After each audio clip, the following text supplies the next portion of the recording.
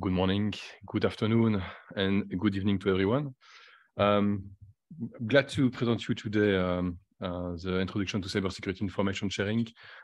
So we are two today, so Sami and myself, we will do the presentations for today. Just some of logistic aspect. Don't hesitate to ask questions during the chat. We don't mind to answer live questions and to basically even divert if needed during the presentations. So first of all, I will do a presentation regarding the introduction of MISP and information sharing.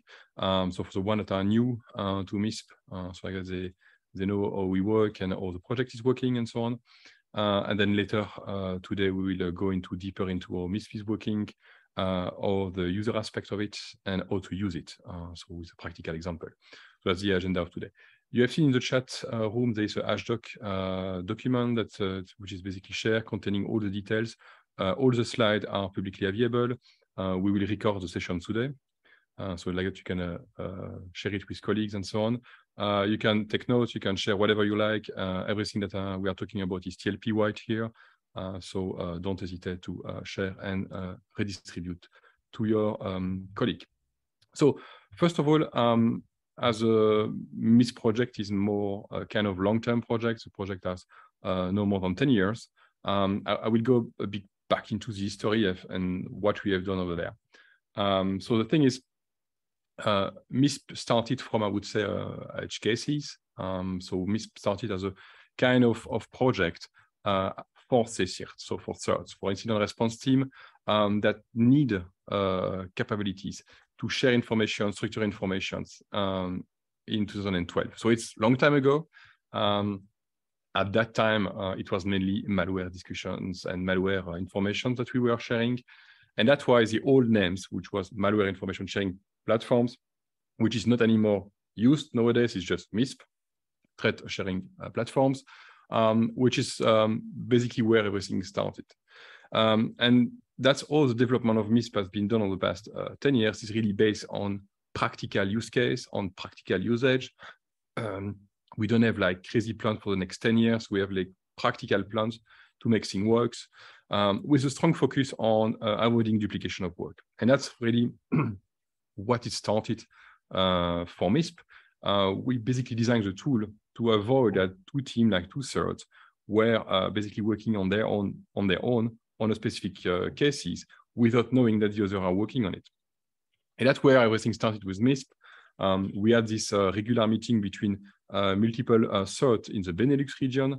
And what we discovered is that we were working basically on the same case, but we didn't know that. So we were basically wasting like 1 or 2 months before we had those kind of regular meetings to share this information. So that's why we came with this idea of the platforms. And the first version of the platform was done by Christophe van der Pla, which was called at that time SideF6.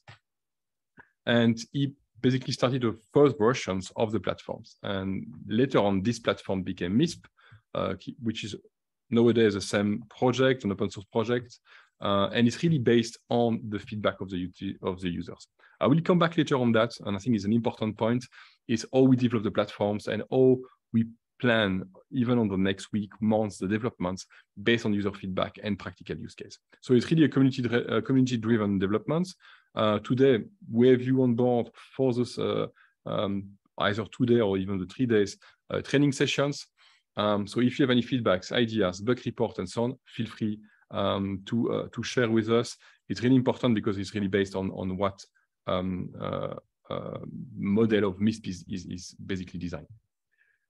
Just a bit of background about us. Sami and I, we are working for Circle. Circle is the cert for the private sector in Luxembourg. We are working on incident response, but next to that, we do a lot of tooling, open source tools that are used to support incident responder, security operation centers, and ISACs and so on. So that's what we do on a day-to-day basis. And MISP, the development of MISP is led by us, by Circle. Even if the core team is mixed with different organizations. So Circle is just the one leading, but behind you have multiple organizations in different sector of activities, security operations, intelligence, militaries, private companies, financial sectors, national certs, law enforcement agencies, and so on. So basically the contributors of MISP are all the users that are regularly contributing feedbacks, updates, and so on MISP. Something that is important terminology-wise, MISP is a software. Then when you run a MISP software, you run a MISP community.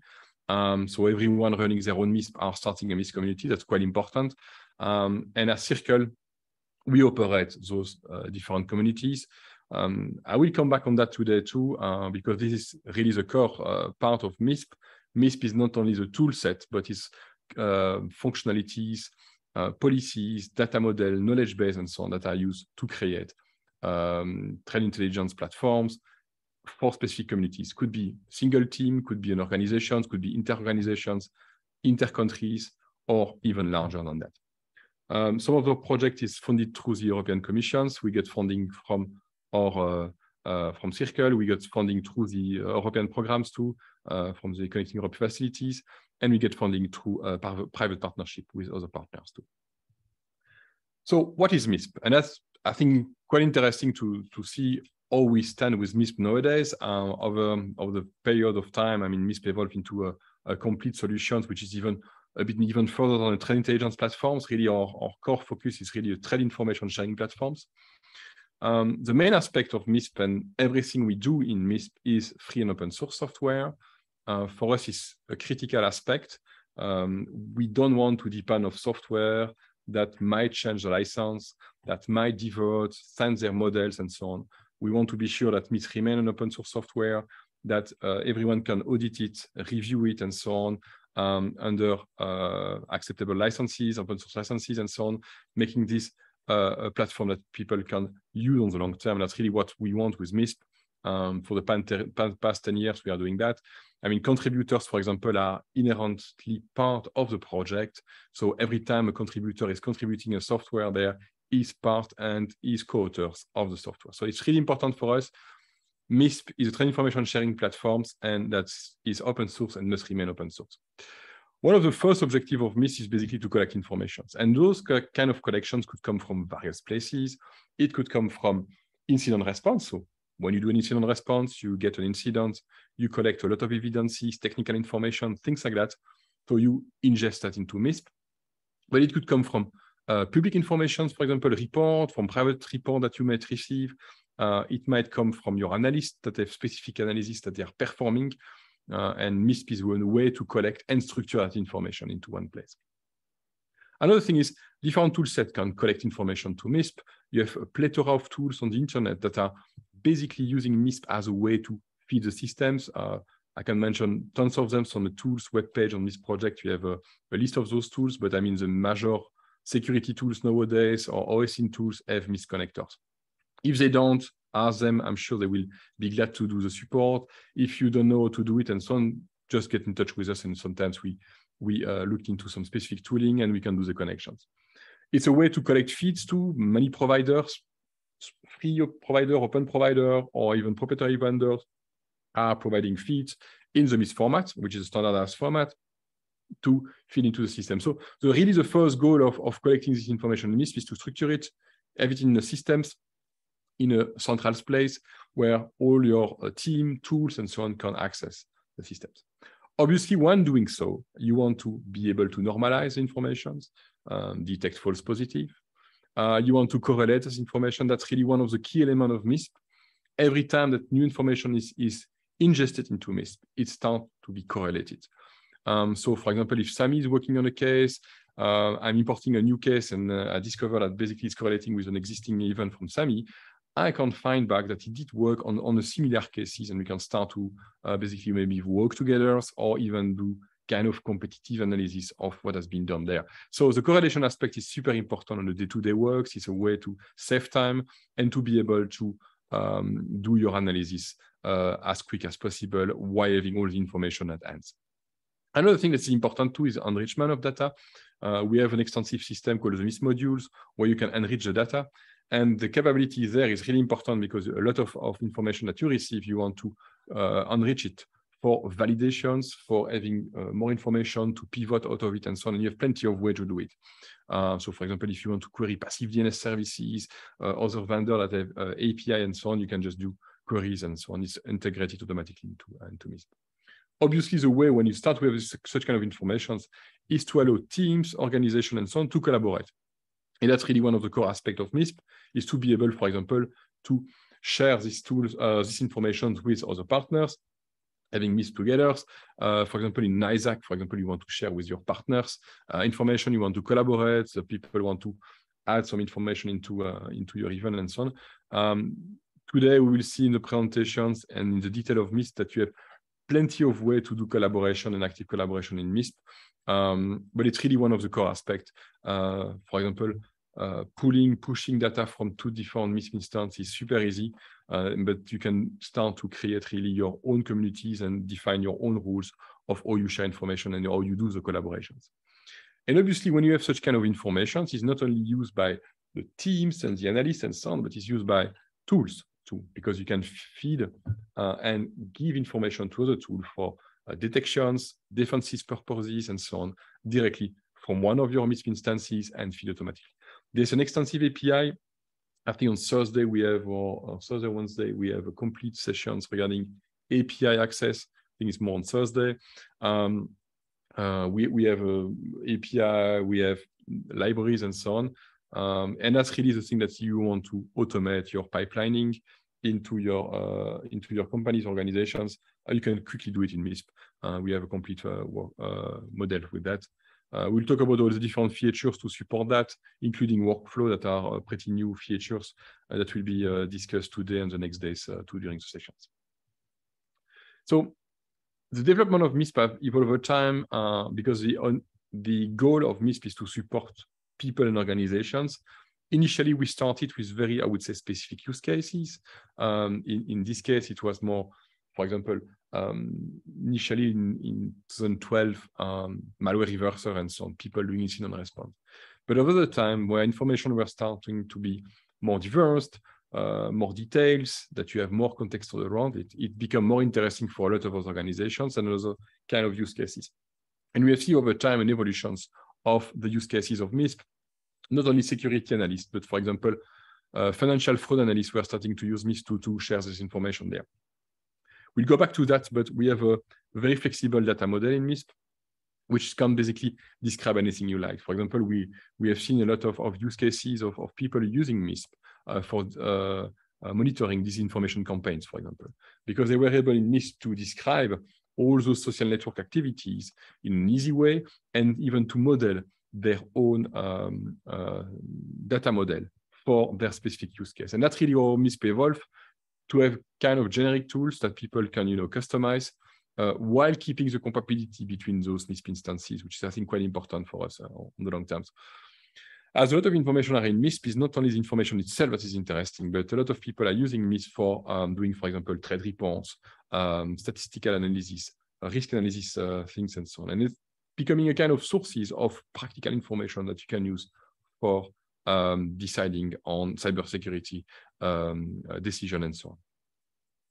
So what is the model of development of MISP? And I think this one is quite important because it's really how we work. Maybe some of you want to collaborate with us in the futures, and you can see where you can fit there and how you can collaborate and work with us. So how do we work? We basically have a kind of internal list of MISP feature and future development that we are working on.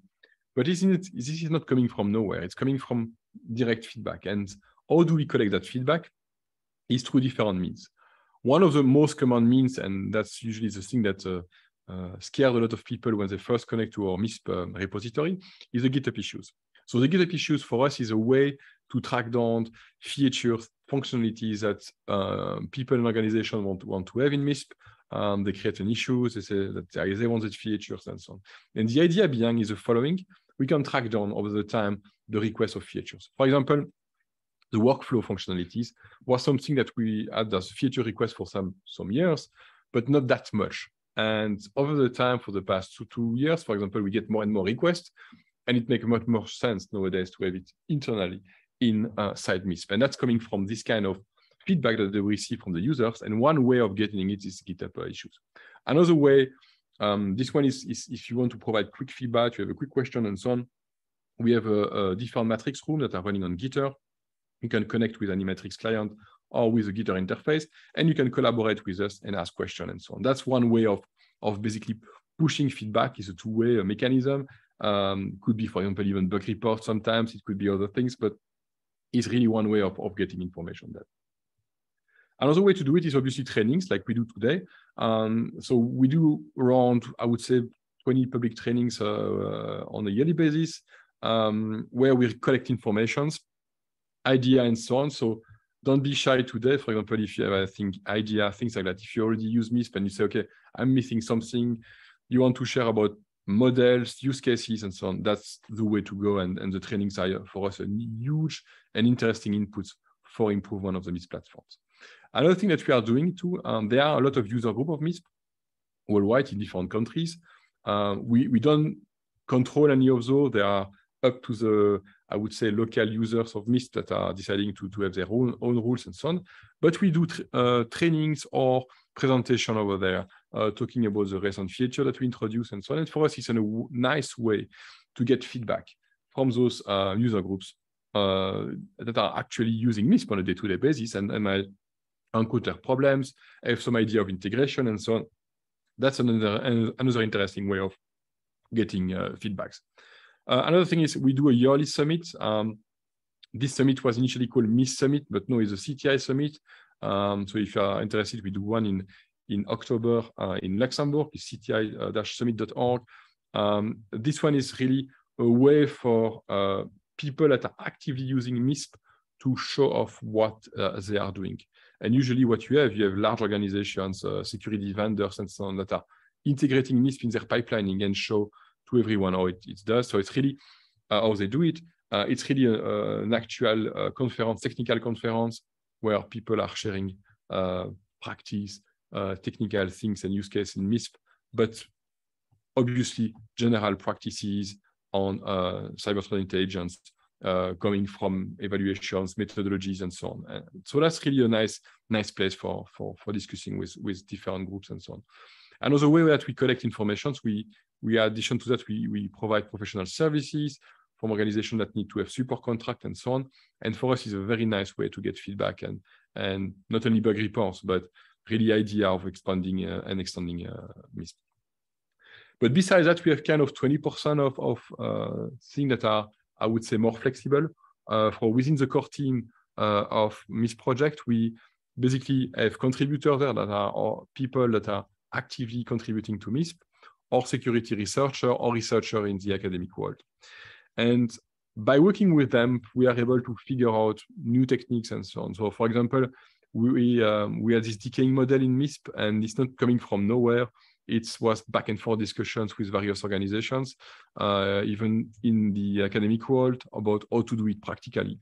So we always try to translate what some researchers are basically modelizing and so on, and to see if we can integrate into MISP. And we do test. So we develop, see if it works. If it works, we incorporate it in the official release of MISP. If it's not, it's a side project, or it's something that we discard at a later stage. So that's a model of governance of MISP. It's really bound to, I would say, a model like the Linux kernel, where it's really focusing on the feature aspect, and then you have subgroup of people working on specific cases and so on.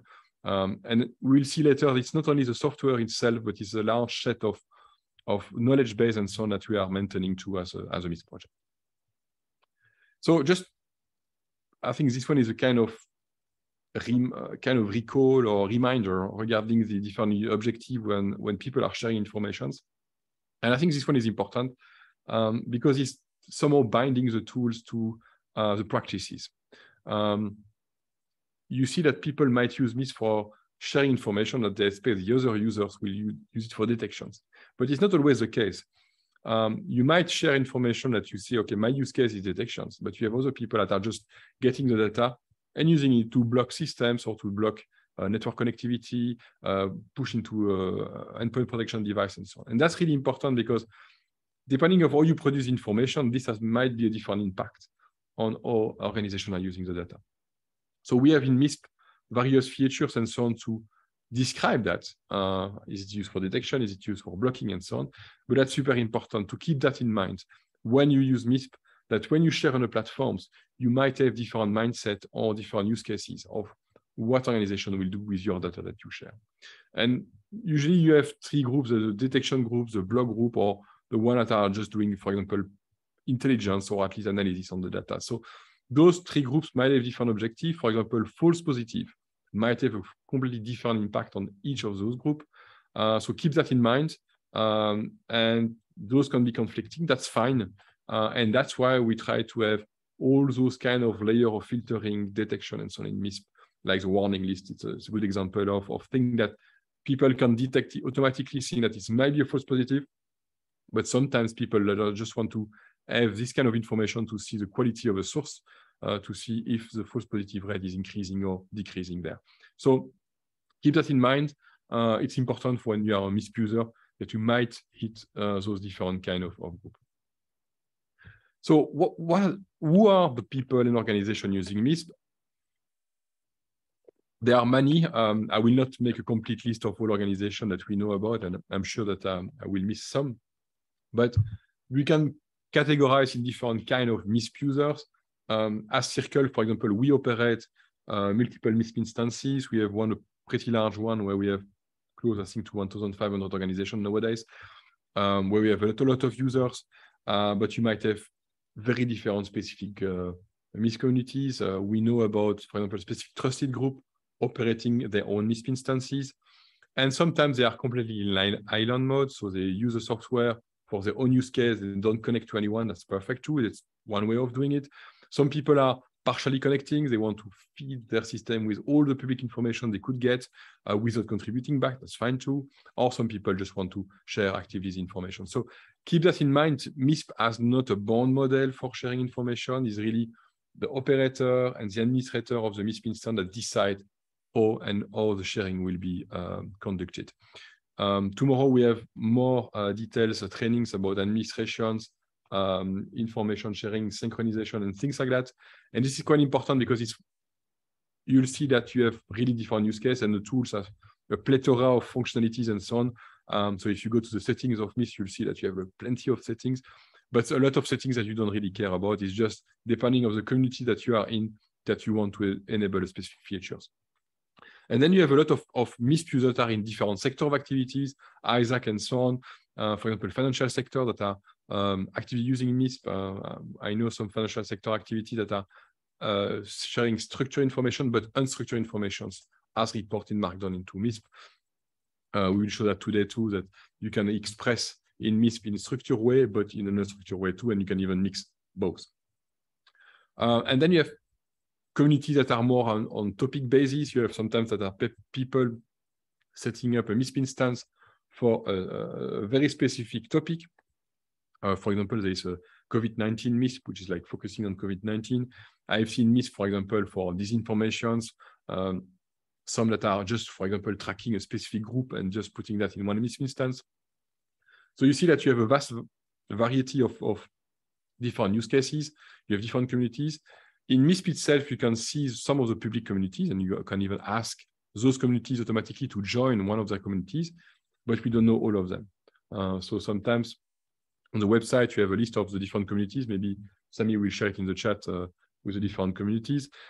This one is interesting because you can see that you have different use cases and so on. For some, it's restricted access, depending if you are members and so on. For some, it's like more open, depending of the access. So the communities are large. So don't always think that MISP is a single way of doing things. It's really depending on the organization operating it. Obviously, military organizations might be very different on operating a MISP instance than an NGO using MISP for sharing information about, I don't know, specific political things. So you'll see that might be quite different. So thing that you have to keep in mind too with MISP, it's just a tool. So obviously the main problems when you start to share information are not exactly coming from the tool itself, but they are coming from the regulation aspect and the social aspect on your communities and how you work. Because it's basically at the end generating the trust that you have within that community, and people are either sharing or not sharing information due to that. And then for us as MISP project, we try to, I would say, lean and facilitate such kind of things. And to do so, we have web pages on MISP project called Compliance, where we already pre-published document that might support you. For example, if you are working in the security operations center and you have to discuss about sharing with third parties, but you need to approach your lawyers or legal advisor about it. We have already document in the MISP project talking about that. For example, in the compliance document, we have one for GDPR. It's one of the most recurring questions that we have, but there everything is mentioned. Where is the data controller? Where is the data processor? Things like that. And it's giving you already kind of, easy step to discuss with the organization and so on the legal basis, because this document has been reviewed by lawyers. So it's describing exactly the scope of the use. So the legal restriction itself can be overcome by looking at the compliance document that we have, and then maybe dig more into the subject if you need. Obviously, for the practical restrictions, sometimes it's a problem of format, sometimes it's a problem of classification and so on. We try to solve all those kind of problems in MISP itself. So, for example, the way of sharing information that we'll talk about later, but there's no one way to share information. It's not the information itself that you want to share. Sometimes you just want to share that you have seen the information, what we call sightings. So those kind of restrictions, MISP is coming with I would say a nice set of features for that. And that's one way to, I would say, overcome such kind of restrictions. For example, we have data model and model of classification that are depending of each organization. And as I said, for the military one, for example, you have already plenty of classifications. For the non-military one, you have plenty of classifications. In MISP, we support all of those kind of models. So you can find out taxonomies that are describing your classification models and so on. That's one way of basically supporting different use cases. And the thing that we try to do too is to be as agnostic as possible regarding the format. For the reason being is formats are evolving over time, things might change, use cases might change and so on. So for us, and that's really important, MISP itself is just a transport mechanism to share information. If you want to share information about a specific topic and structure, you must not change your way of working, but it's more that you extend the MISP model to support your way of working. And that's really important for us for this kind of data models and so on. And I think just later, after my presentation, Sami will go more into the data modeling. And like that, you can see how you can represent data in a kind of unique way in MISP to find the different way of doing it. So now if we talk about the MISP project, so initially I started with this history. So it's more than 10 years that we started the project. It was in 2012. Initially, it was like a kind of small project with a small GitHub repositories. Nowadays, it's on a GitHub. We are an organization with more, I would say, more than 60 repositories. It's pretty large. And we have, I would say, 4 main branches in the project. And contributors are contributing in some different branches.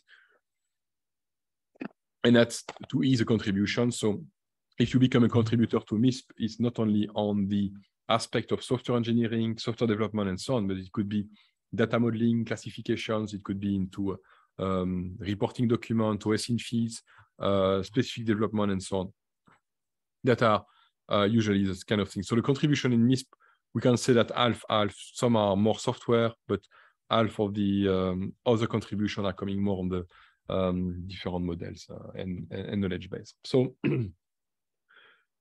obviously, the core aspect is the open source software. So MISP has a core software, which is a software stack running, I would say, pretty standard software stack. We are not bleeding edge software stack, but we want to keep a kind of stability there on software that are reliable on the long terms. And we don't need crazy infrastructure to run the software. So you can bootstrap a MISP in a virtual machine and start to test with it and so on quickly. And if you want to have a MISP that is scaling for, I don't know, 500 million of indicators and information and so on, you can do it. We know users that are storing millions and even billions of indicators in their custom MISP installations. So the MISP core software is really the core aspect, data storage, API, and so on, user interface. Then we have extensions. We will talk about it. It's what we call MISP modules, is extension services and expansion services, and import-export too. Now it's even part of the workflow. You can even control the way that the workflow is working through external MISP modules. We also maintain a Python library called PyMISP, which is basically a kind of simplified use of the API of MISP. So MISP has a REST API, which is documented as OpenAPI. It's pretty large, but if you want to use Pythons, make quick script and so on, PyMISP is helping you to make it easier and so on. And then you have plenty of other software. We just mentioned here MISP dashboard, but it's not the only one. We have a different repository for specific use case. For example, today we release a new tools called MISP Guard, which is a specific tools for people having sensitive networks that need to interconnect MISP instance and want to control the flow of data. It's one of the kind of tools that we develop along with many others that are developed over the past years. But on top of that, I mean, a MISP without any information is not like very useful. We maintain a set of knowledge base. The first one that we maintain is the taxonomies. So everything that can be considered as label are described as taxonomies. So nowadays we have close to 200 taxonomies, I think even more. It's including national classifications, military classifications. It's including a specific label to qualify the information, if it's high quality, low quality, things like that, level of alerting. You have specific taxonomy that are bound to specific software to, for example, I don't know, if you have tools for doing malware analysis and so on, we have those taxonomy there. So I advise you to have a look at the taxonomies, and usually on the MISP instance, you don't enable everything, but you just enable the subset or even the tags that are needed for your communities. For example, the TLP classification is one of the taxonomy there. Then on addition to taxonomies, we have what we call galaxies. So it's a nice way to describe new things. Galaxy is going a bit further than just label and so on. So you can have full-blown description of things that are even connected to each other between with relationship. For example, one that we maintain is a threat actor one.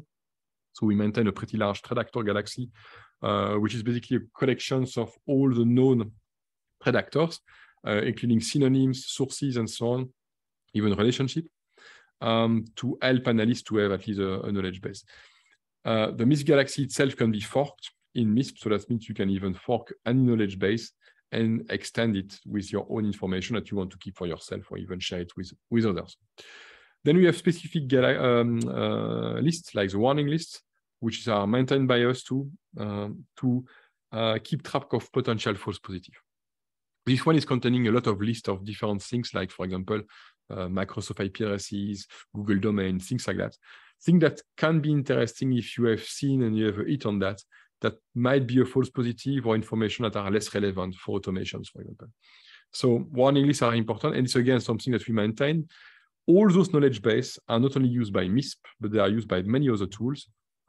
We make them open. They are under a very liberal license that people can use and so on. In addition to that, and I think it came over the time, I mean, for the past, I would say 5 years now, as MISP is kind of de facto standard for a lot of organizations and so on, we extract the standard format that we are using, which is pretty stable. So for example, the core format didn't change that much for the past 10 years, just with extensions.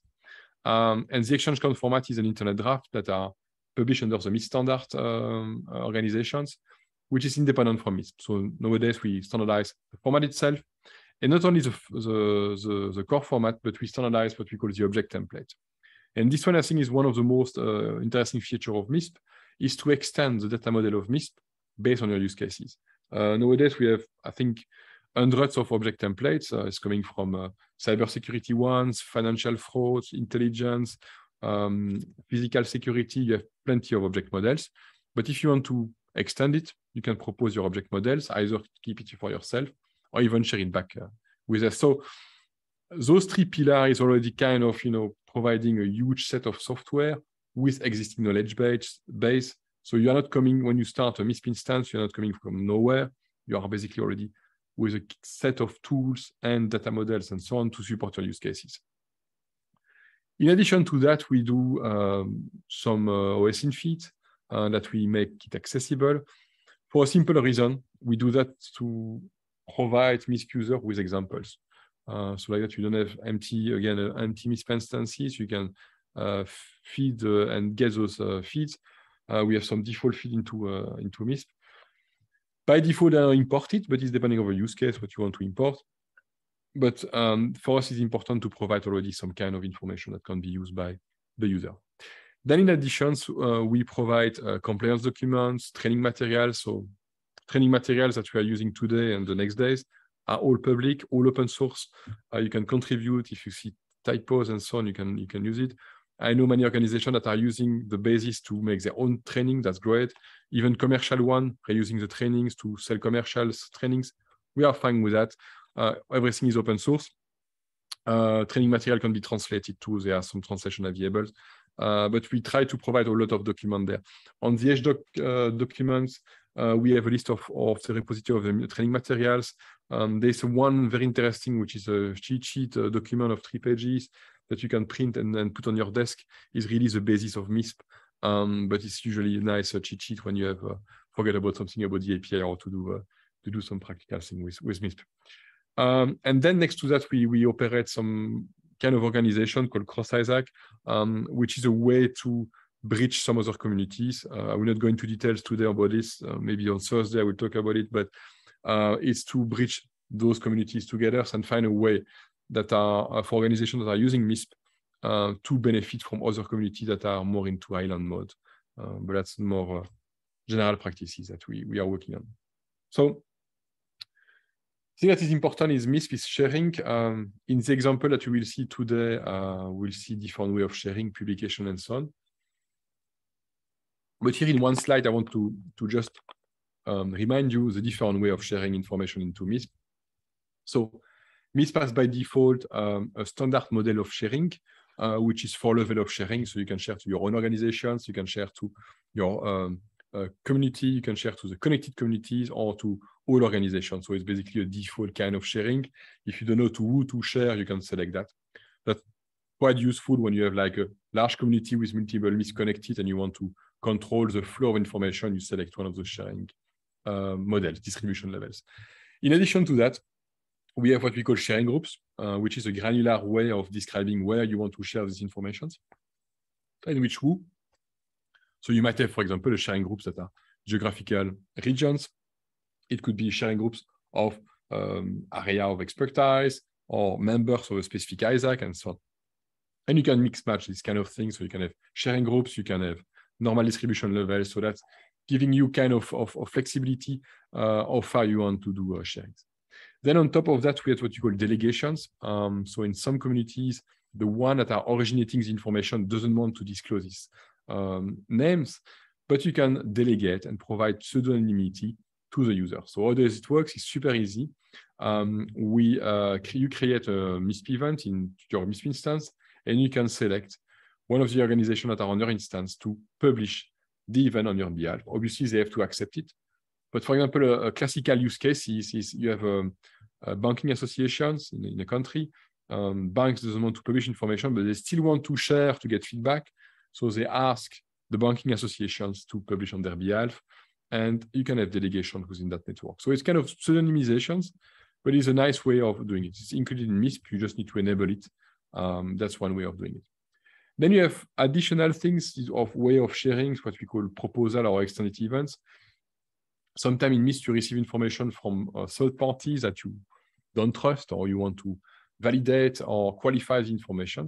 So you can extend an event. So that means you can add a layer of information on top of an existing event. We'll go back to the event descriptions later on in data modeling, but it's a nice way to make kind of comparative analysis and so on. So it's a way to extend some specific event, even to keep it for yourself, share it within your teams. If you receive a work from a third-party organization that you don't trust that much, maybe your team member wants to have a review on it, but they can extend the event, keep that one, and they can even have a collapsing view of all those two. If you want to make some small changes on two events and propose it to someone else, you can make proposals. So classical things are typographic errors in an event.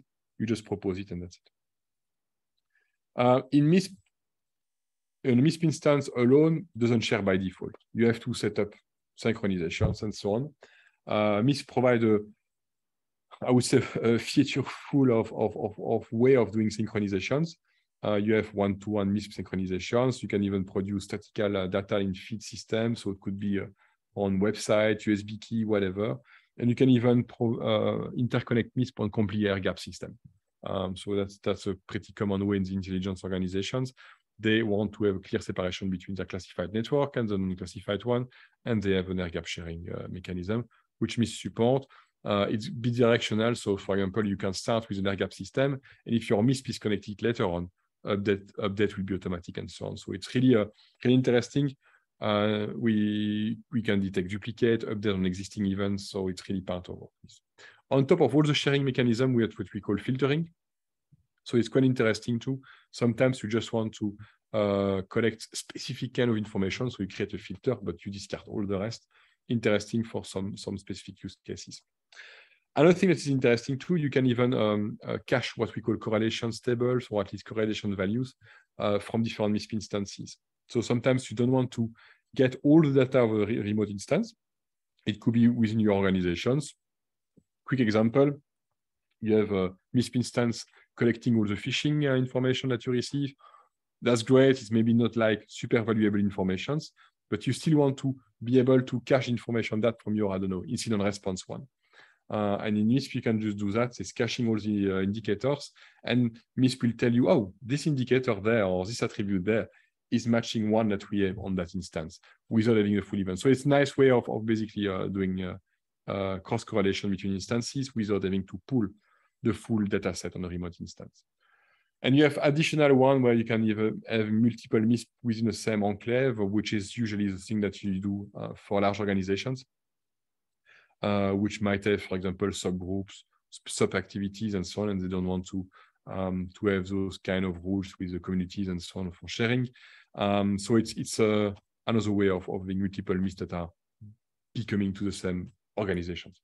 So all those sharing mechanisms can be mixed together, and you can really design what kind of community you have based on those kind of features. On top of that, and that's, I think, one of the key elements of CTI and trend intelligence is quality management. So it's basically the ability of evaluating the information that are flowing into your different systems. And MISP provide a huge set of tools. Some people don't use all the tools, but you can use some of the specific tools to ease your work and to be sure that the information that you are getting into MISP and feeding it back into other MISP or other tools are from a specific quality. So obviously the first one is correlating data. I mean, when you start to inject data and you see highly correlating values and so on, it might be interesting to review those for quality. We have even functionalities in MISP regarding highly correlating values. Classical example, you have a sinkhole, IP addresses from security vendors. This is highly correlating values. You might see it in different events.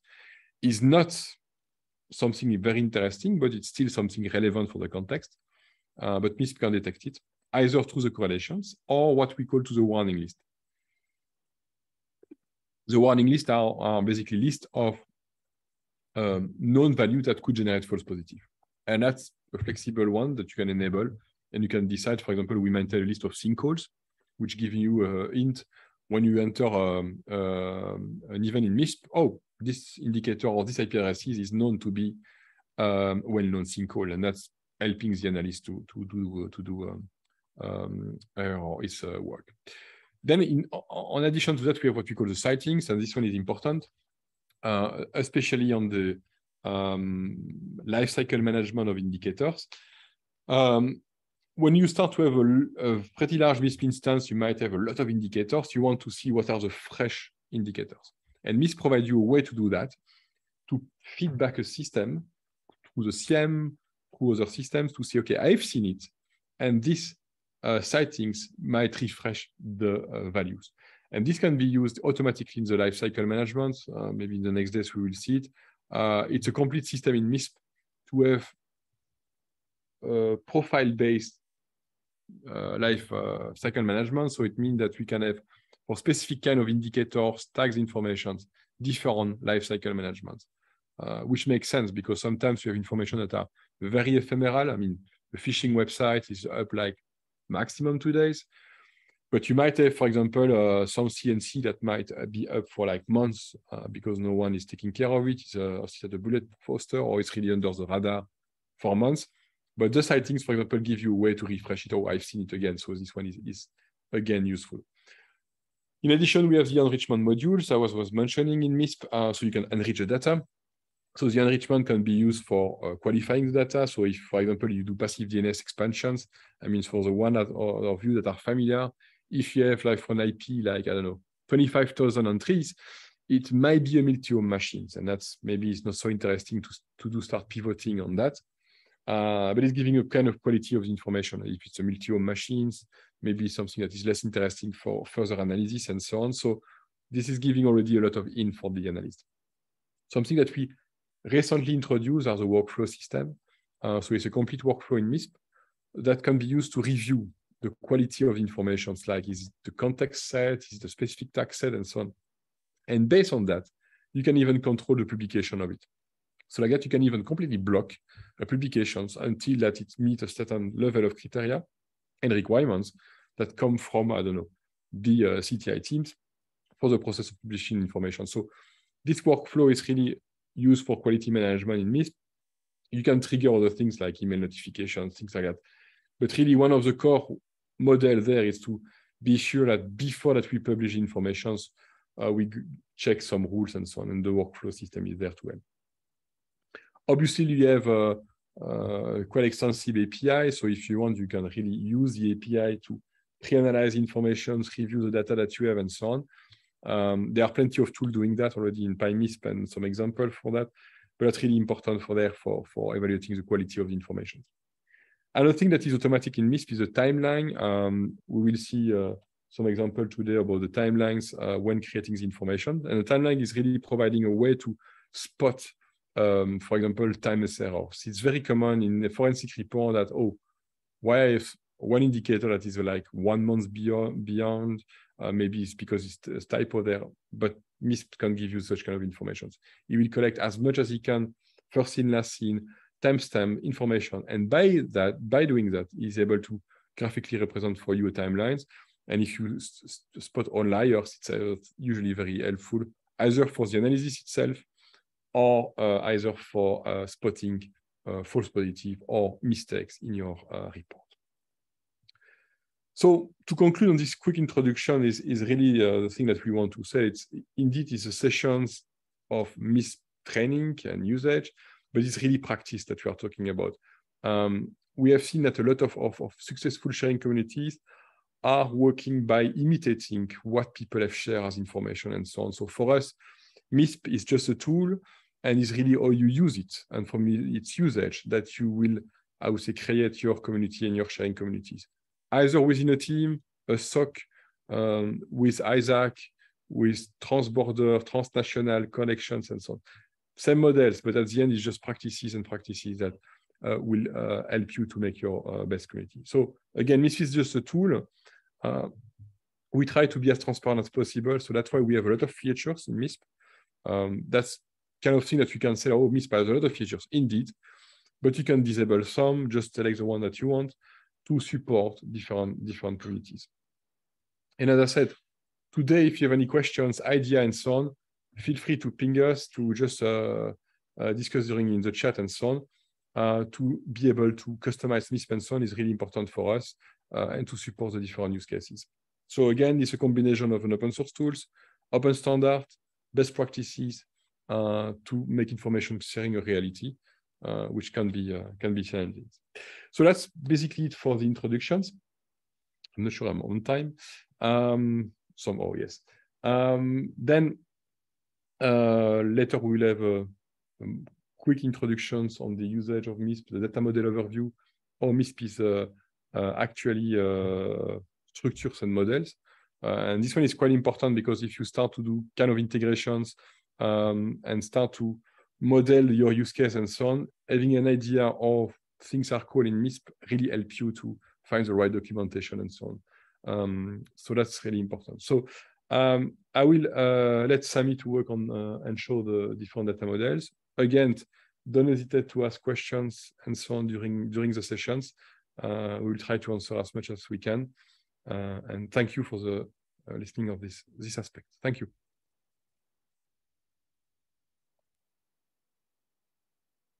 Check.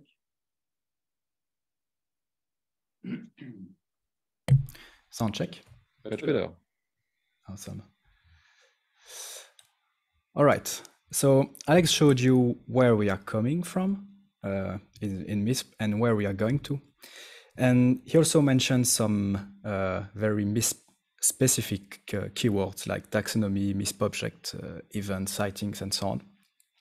So before we start actually diving into MISP, the tool itself, we'll see together some important concepts and the terminology, the basic MISP terminology. However, if you want to have a concise summary of what we are going to talk about, I just want to make a bit of advertisement of our wonderful cheat sheet. I'm not sharing my screen. Give me a sec. Didn't realize that. Up. Share screen. Desktop one. There we go. All right.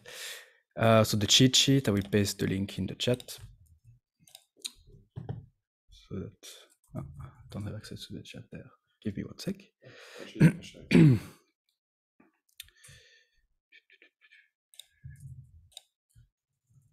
Awesome.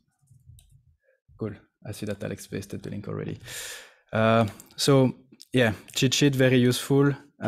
Contains all the concepts, and if you go scroll a bit down, it also shows all the data model that we have in MISP with a small explanation of the purpose of the different entity that we have and how it's used.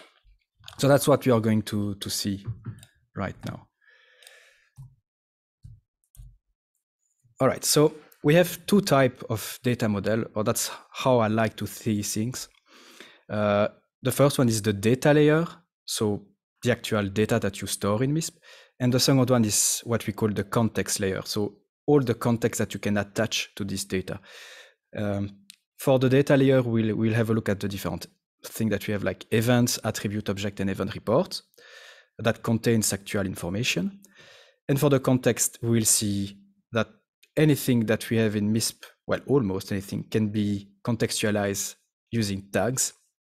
And tags can come from different sources, like the free tags, the taxonomy, and the galaxies. So let's start with the data layer, and specifically an attribute.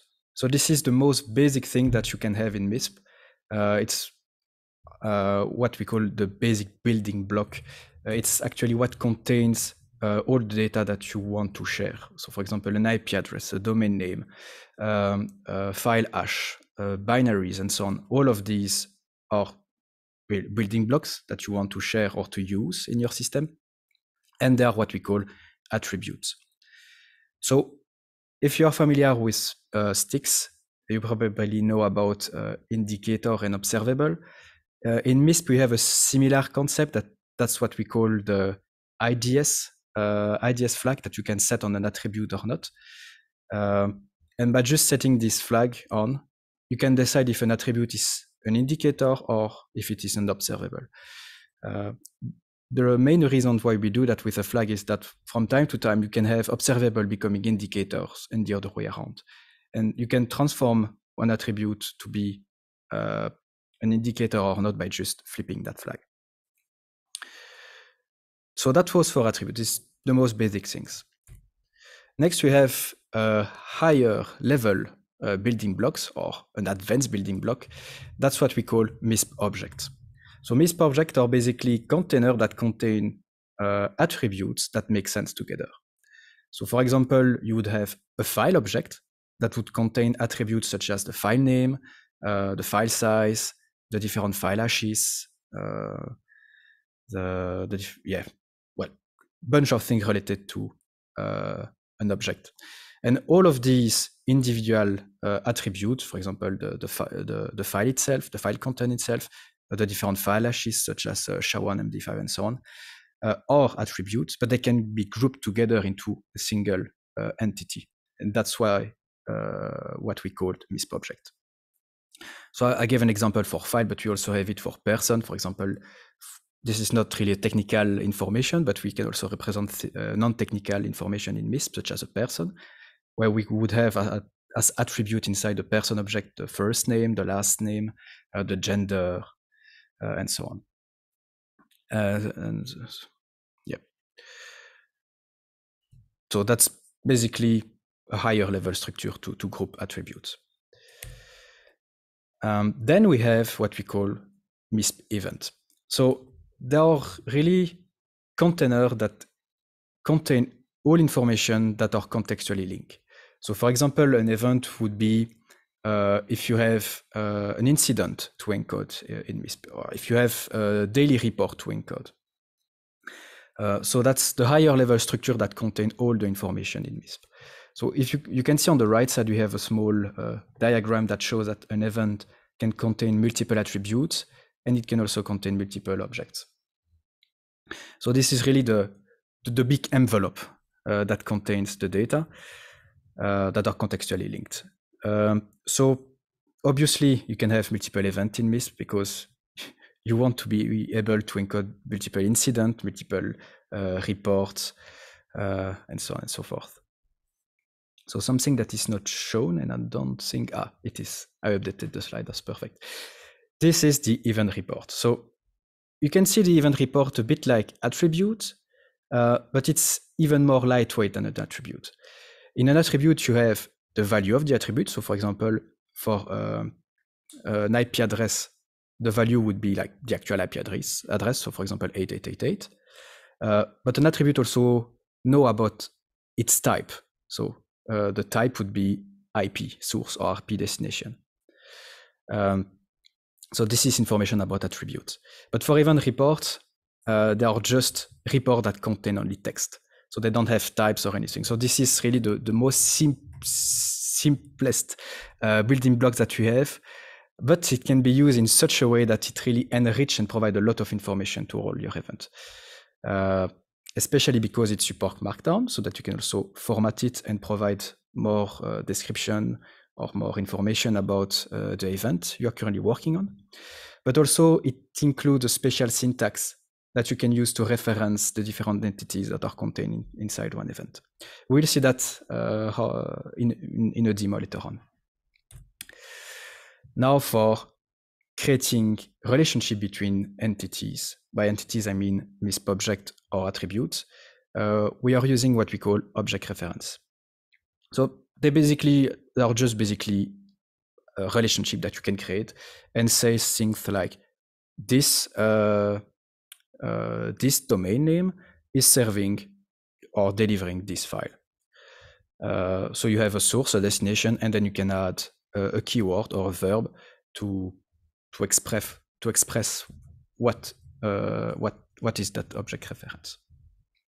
And they really can turn flat data, like a list of attributes on object, into a connected graph, because you can really create stories with all of these arrows and saying things like that a file was received from a specific domain, and that file instructed once it's executed the download of another file, which tries then to exfiltrate data to this specific URL. So you can really describe a lot of things with these object references.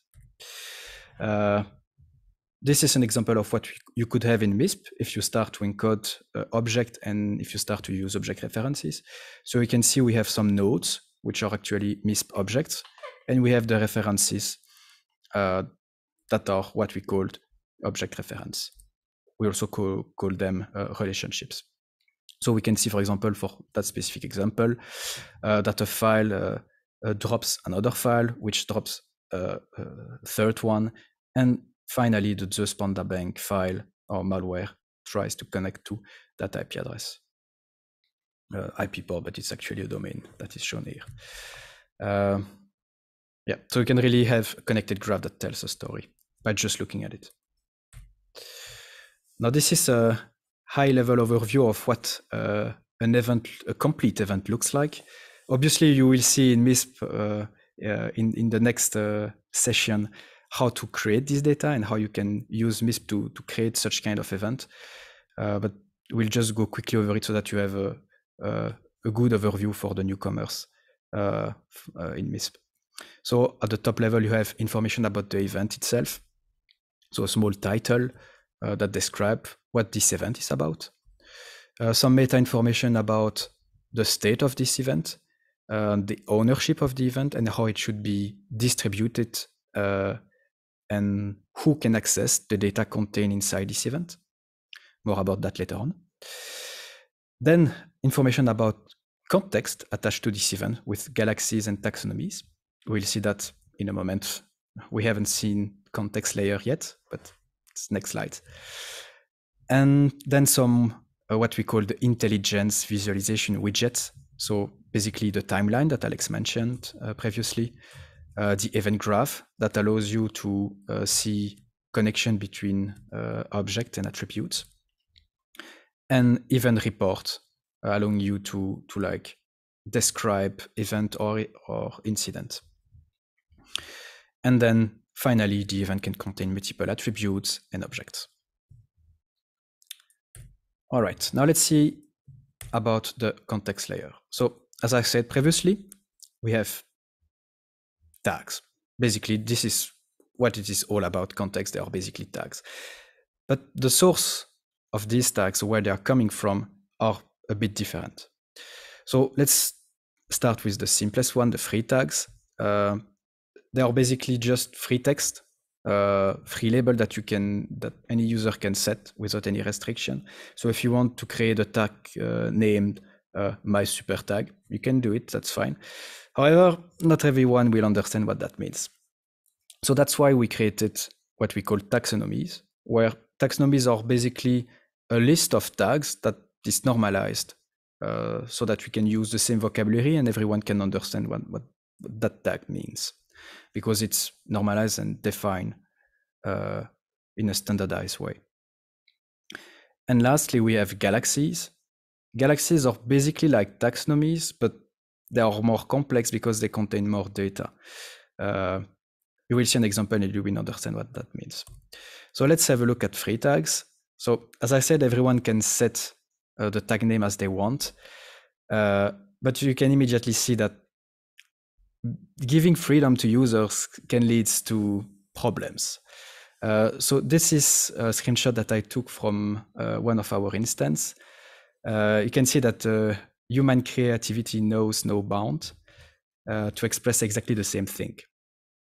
And if you are used to writing scripts or creating automation or aggregating data, you can immediately understand that it is difficult to deal with, especially that you have different ways to write actually the same thing.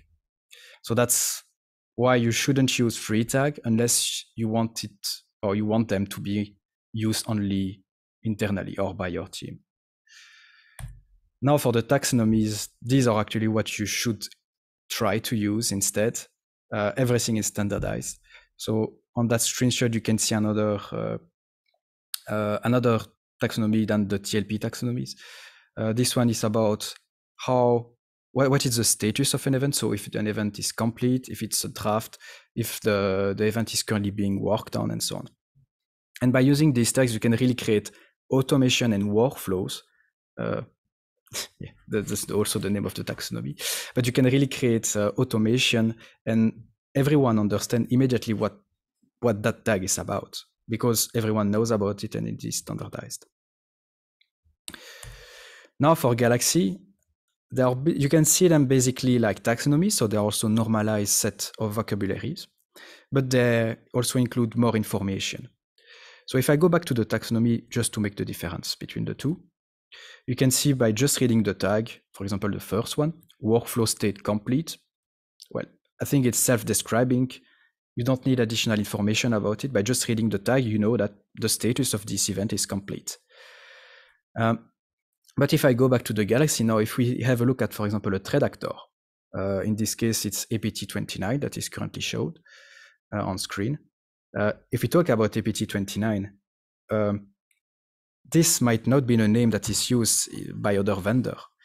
A lot of thread actors have different synonyms. In addition to that, you also have meta information that you can add to this thread actor. So for example, who are the victim of this thread actor?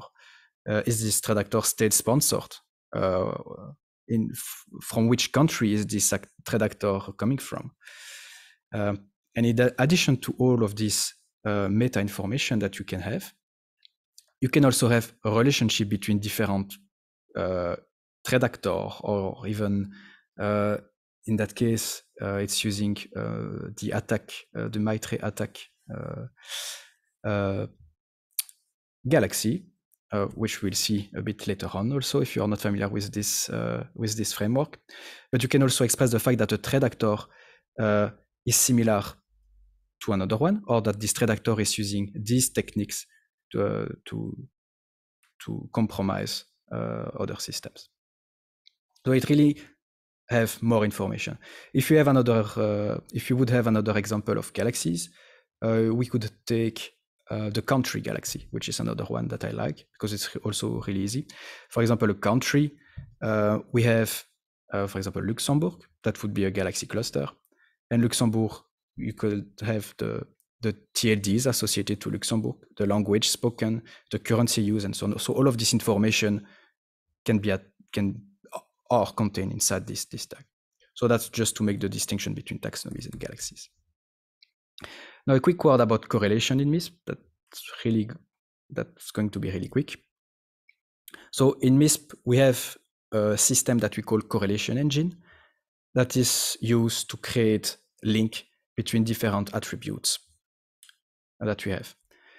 Something that is worth noting is that these correlation links cannot be created inside an event. They are created across event. The main reason is when you encode an event, if we take, for example, if you encode an incident, you don't really, there is no point in creating an attribute with the same value inside this event because it already exists. But if we see a correlation with another incident, so let's say an IP address or domain name would be interesting, that we see a correlation between a domain that is contained inside the incident you are currently encoding and another incident that was that another organization had like 2 days ago, this is really valuable information. So that's why we only create correlation between across event. Yeah, we have different kind of correlation type. Not going to go too much into that, but just to give you the idea that correlation are done across event and only for attributes. So that is, yeah, that we are going to see that tomorrow. So that's basically it for the quick overview of the terminal chain concept. If you need to have a refresher of what we've gone through so far, feel free to have a look at the cheat sheet. I think now it's a good time to do a 5-minute break. And after that 5 minutes, because I think, how many time do we have? 5 or 10 minutes? 5 minutes. So we'll do a 5-minute break now. And after that, we'll jump straight into MISP. We'll do a demo on what the application looks like.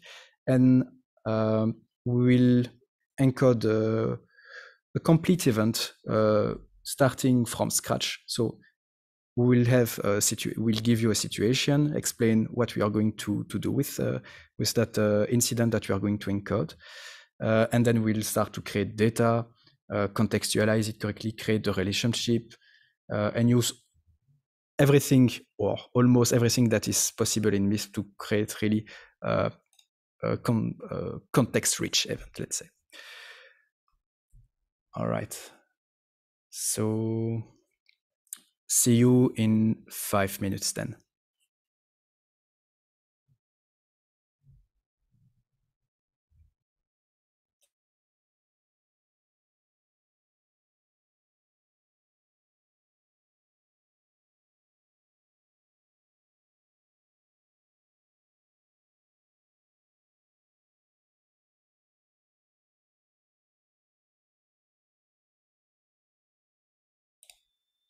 There we go.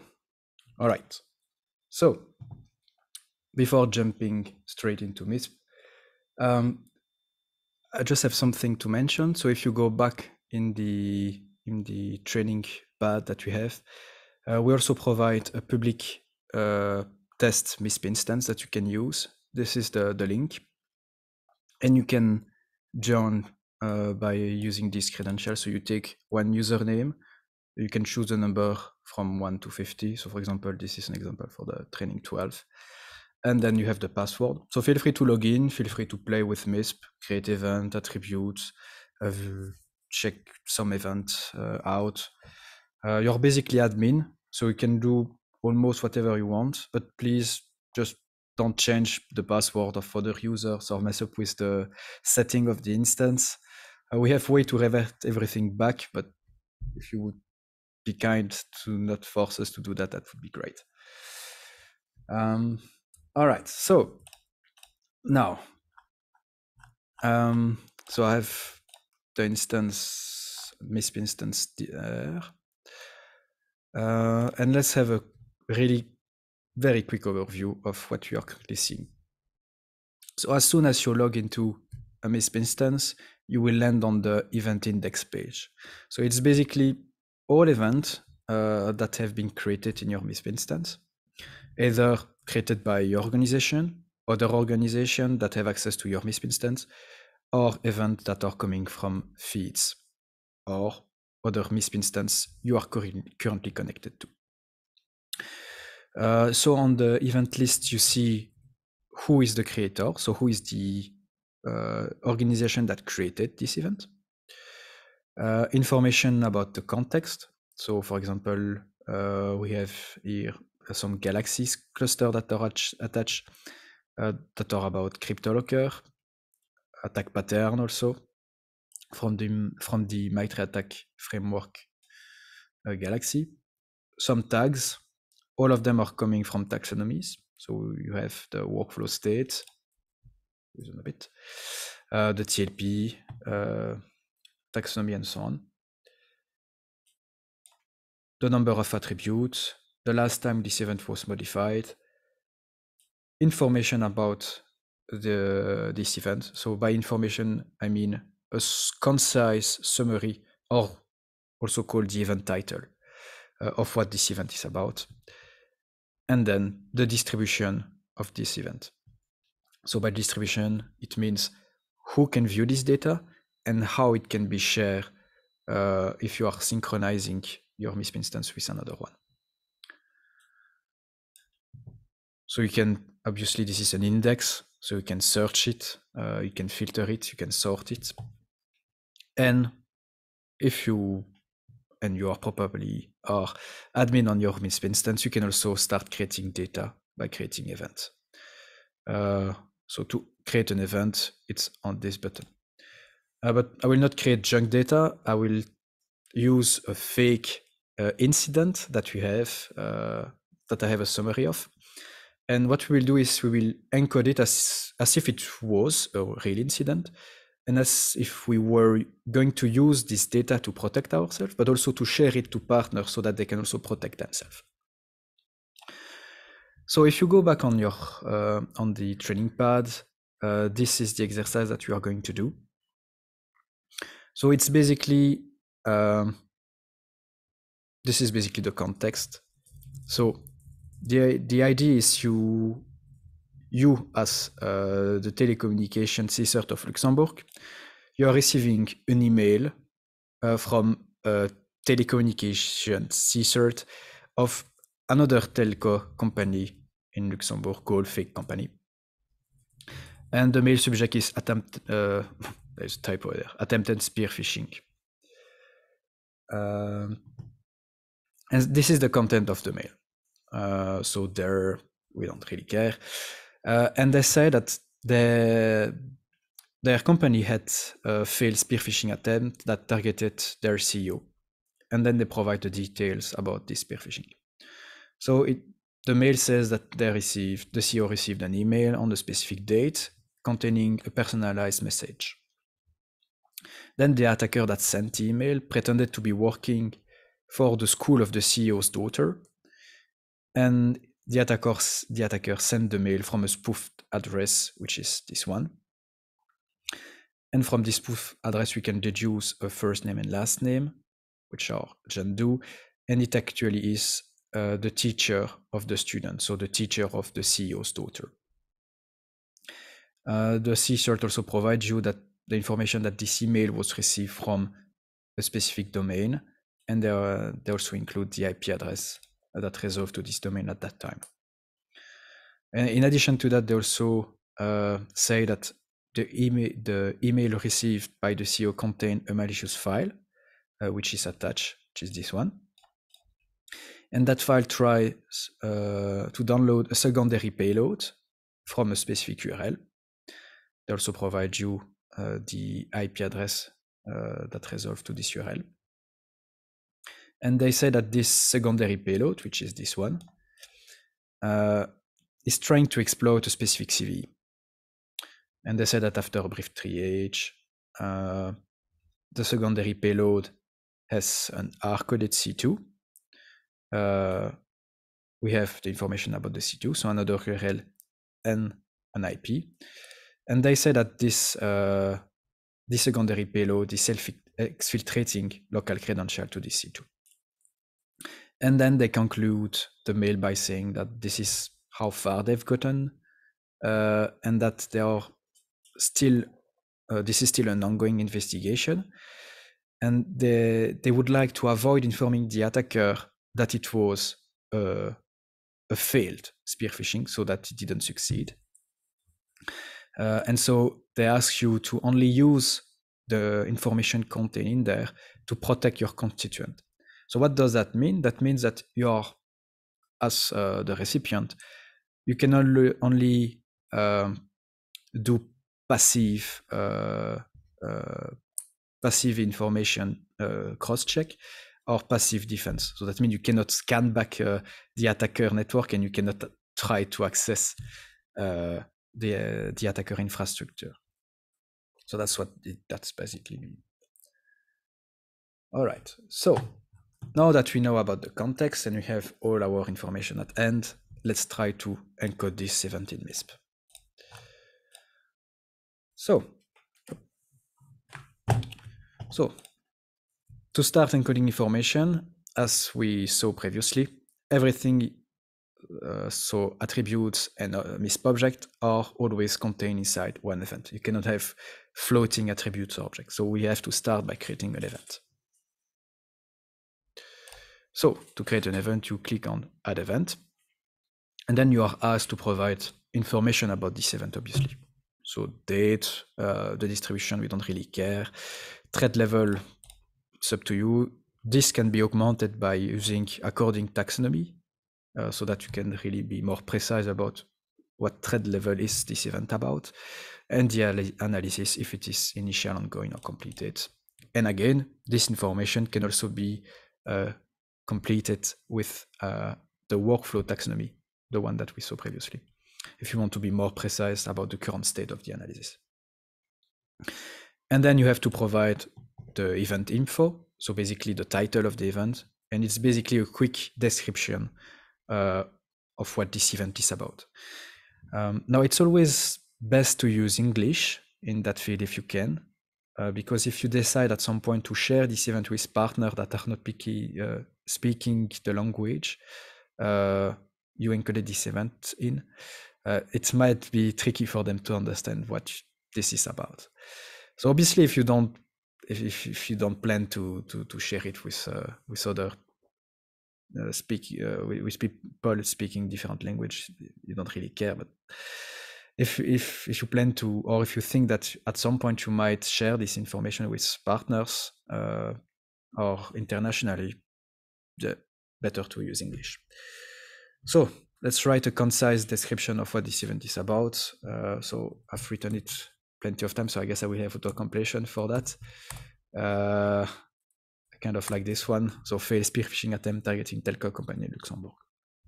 So by just reading that, I immediately see what this is about. Extend event, let's skip that for now. It's not really relevant for our exercise. Let's hit submit. And you can see that a bunch of stuff already happened in the background. So we created our event. It automatically assigned the creator and the ownership of this event to the organization, to my organization, which is the training organization. And then it automatically created some tags and attached them to this event. This is instance-specific configuration that we've set up for that instance. You will probably not have it. So probably on your MISP instance, or if you install a new instance, you will not have this tag added automatically. This is just something that you can set up in the configurations. So let's get rid of some of these tags. So this is not TLP white because they ask us not to inform too many people. So this is not TLP white. I will just remove them quickly.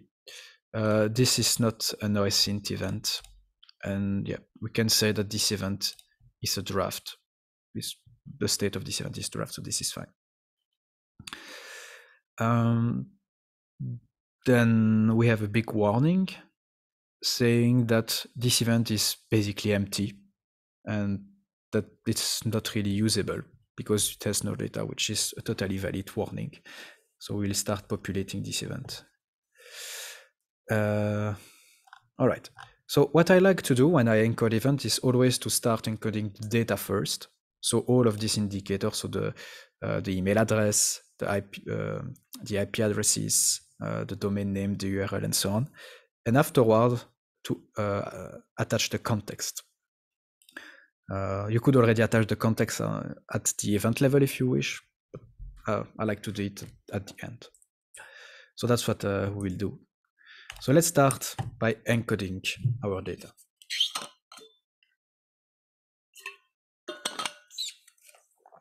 So what do we have?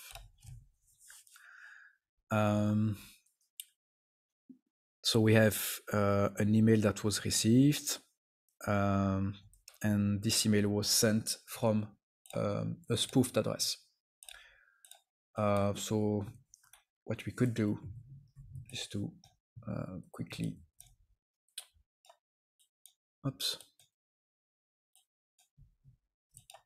encode this email. Well, we don't actually have the email, but we could already start by encoding the person and include this as an email. So let's start by doing that, so that we also see that you can include and encode non-technical information in MISP. So a good reminder. So to create an attribute or an object, it's on the left side.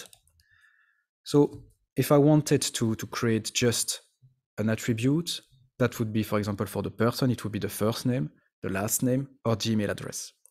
But it would be best if we encode all of these three attributes inside a MISP object now. So as these three attributes are related together, we'll create an object.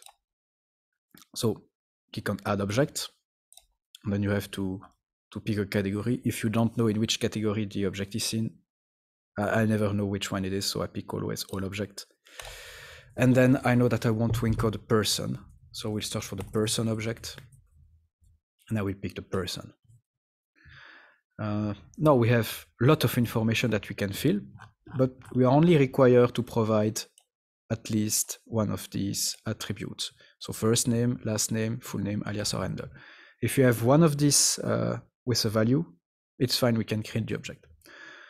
So last name, we know that's Doe, full name, John Doe, and first name, that's John.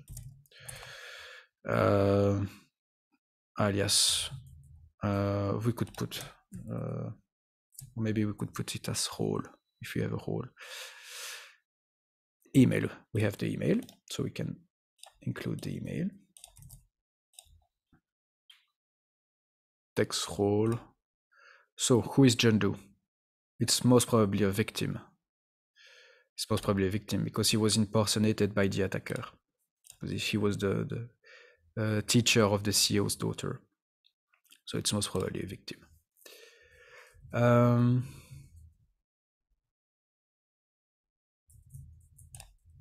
Let's say that he's a male also.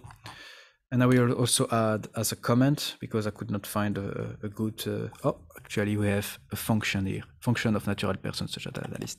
We could add in their teacher of the CEO's daughter. There we go. So I'm happy with it. Let's hit submit. Let's quickly review what we have here. Everything sounds good. click on create object, and if we scroll down, now we have our person that has been encoded.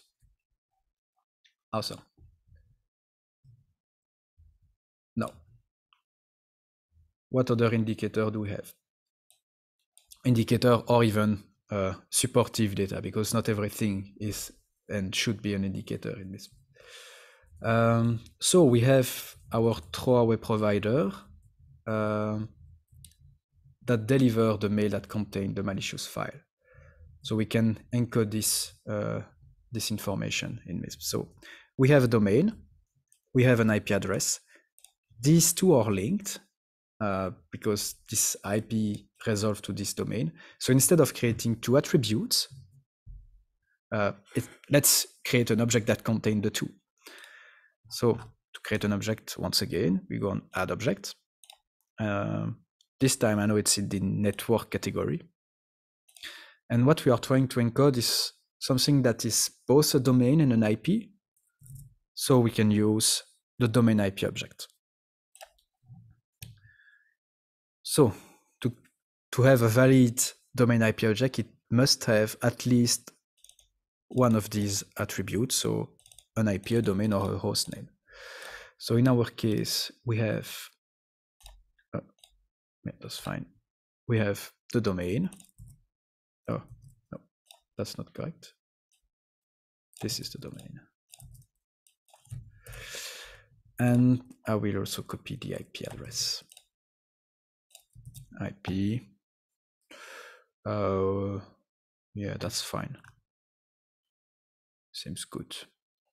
So we can also add a comment to help us later on and to say what this object is about.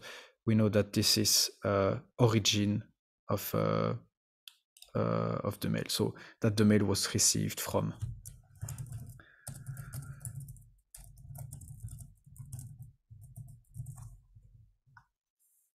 Then we can hit submit. We can quickly review if everything is all right, and it is. So let's click create object, and now we have our domain IP object. All right, so let's continue. They say that the email contains a malicious file. So this is a malicious binary. So we can encode it in MISP. So if you are currently doing the exercise alongside or at the same time,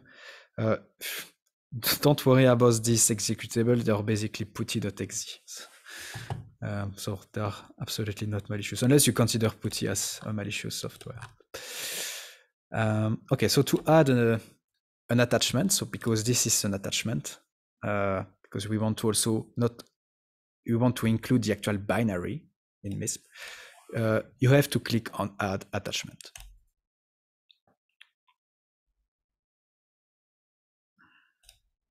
It's taking a bit of time to load. In the meantime, what I could also do is to prepare the attachment. There we go.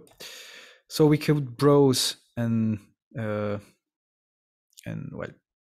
select which file to be uploaded. I will just drag it. And then this payload, we know that it delivers another payload.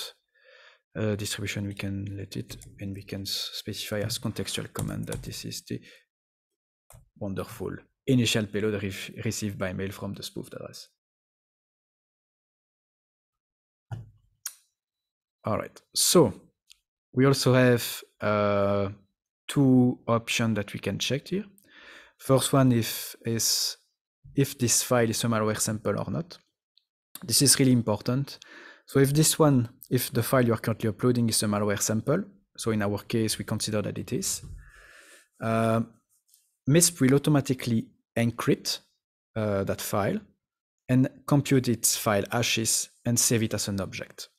So that you would have the file object, so you would have the actual payload, you would have the file name, the file size, and all the file hashes computed automatically. If you don't check this box, it will just be a simple attachment, and users will be able to download it as this, which may be dangerous, especially if they execute it. So if it's a malware sample, please tick this box. We also have another one, which is called advanced extraction.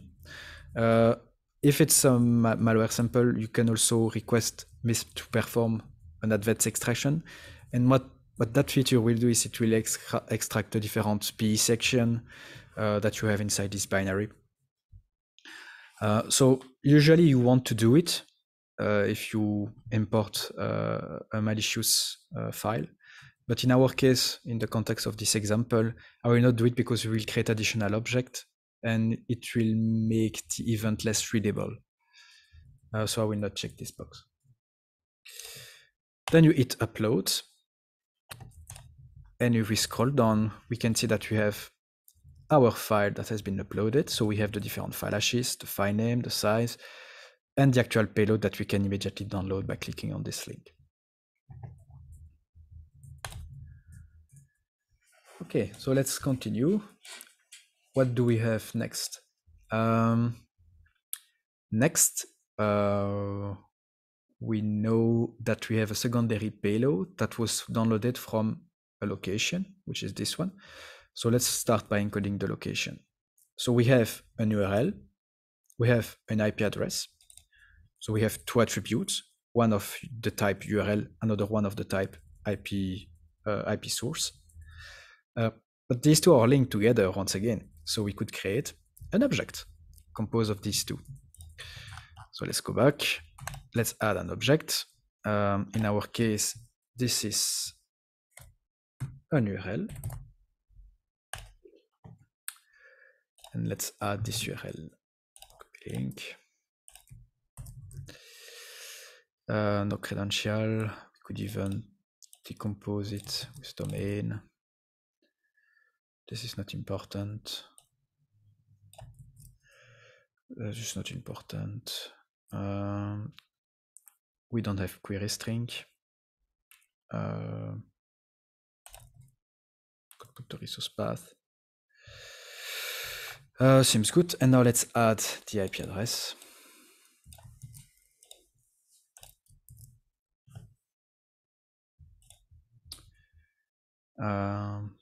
Seems good. So you can see that if you had multiple IP addresses related to this URL, you could also expand the IP field by clicking on this small arrow, and you can add multiple IP addresses there. Let's take HTTPS. Let's submit. Let's review our own. We forgot to do something. Forgot to add a small comment. So this secondary payload was downloaded from that location, so I can add that.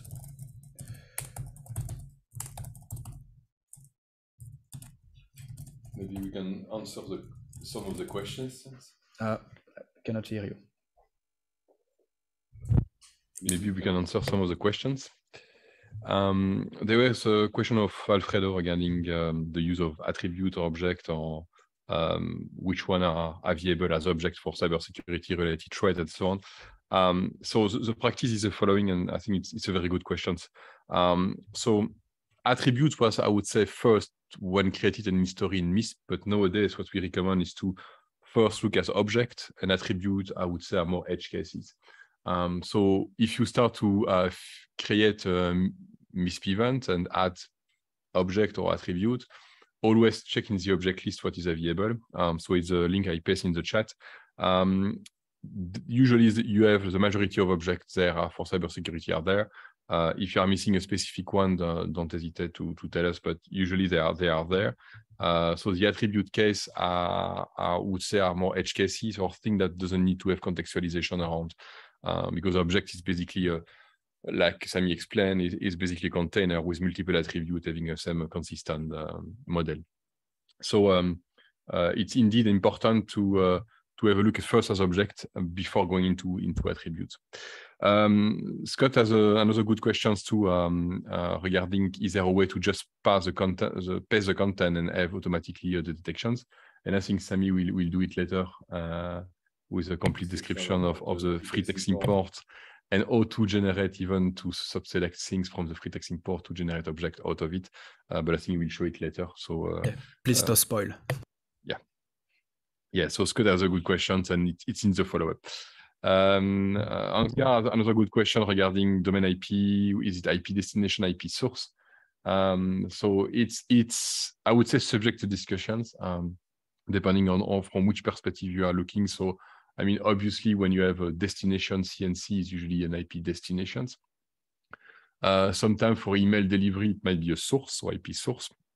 I don't remember exactly this case, but sometimes it's subtle where you are and how you see the perspective where you are seeing as a source or as a destination. Yeah, for example, for the URL object, you can see in the object definition that the IP is IP destination, but it depends from which perspective you are looking at things. So in the case where we anchored it, I would have put IP source because this is the source from which the secondary payload is downloaded from. But you can also see it the other way around, like the first payload try to access that URL, which is located at that IP. So you can also see it as a destination. So this is really subject to discussion. And I guess it's also depending on the case, like Alex suggested. Were there other questions that I missed? I think it's fine. I'll answer it in the chat too. Awesome. So let's proceed with the but please continue the question. We love to receive the question and feedback. That means that you are interested in what we are actually showing. All right. So that I can close. So let's save our URL. Perfect. And I can already encode the secondary payload now. So again, click on Add Attachment. So I have it already prepared. This is not malicious. Oh, did I do it the other way around? Now I'm confused. Which one did I encode it? Malicious, so take C. And it was the first sample. All right, that's good. So this is not malicious, it's the second malware sample. Secondary payload. Again, this is a malware, so you encrypt and hash it. And I don't want to check that box so that we keep our event like small and clean. This one, let's say it's payload installation, and we can upload it. Great. So let's proceed. We have a CV that we can also encode. So the CV here is not linked to any other data. So we don't have like an URL and an IP associated to it. We just have the CV. So in that case, we'll create an attribute. So we click on Add Attribute. In our case, it's called External Analysis. There we go. And then it's called Vulnerability. I can paste the value. Contextual command is not needed. Intrusion detection system. So basically, this is the famous 2 IDS flag that I mentioned at the beginning of the terminology slides to make the distinction between indicators and observable. So basically, is this an attribute that you would like to feed to intrusion detection system or not? Not really. It's just a CV number.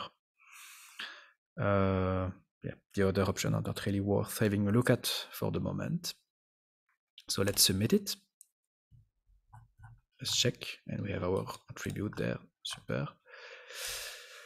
And what do we have?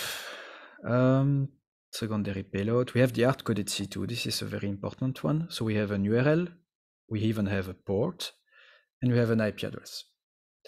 So let's take this one, and once again, we have 2 attributes, and the 2 are linked together, so we can create an object. All object, and then this is an URL. I can paste the URL. I can take the domain name.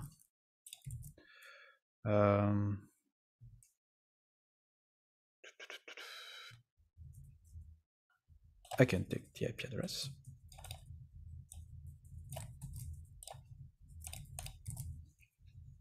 A port. This is very important. So this is a very high port. So maybe it's worth to encode it as a separate attribute and to apply special care with it.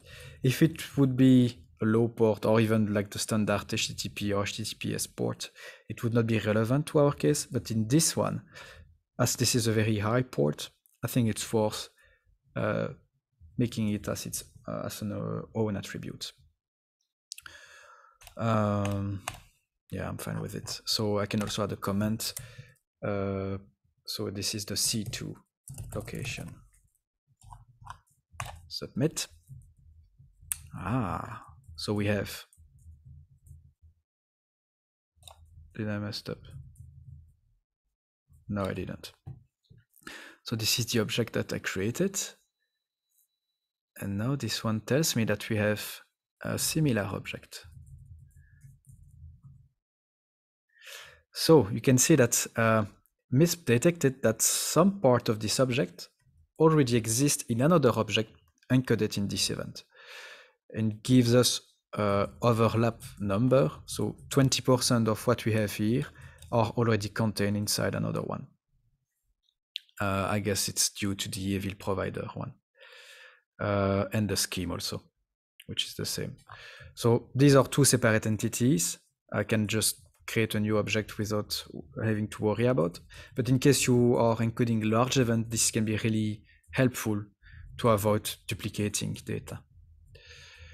So let's create the object. Let's check everything is there. That's perfect.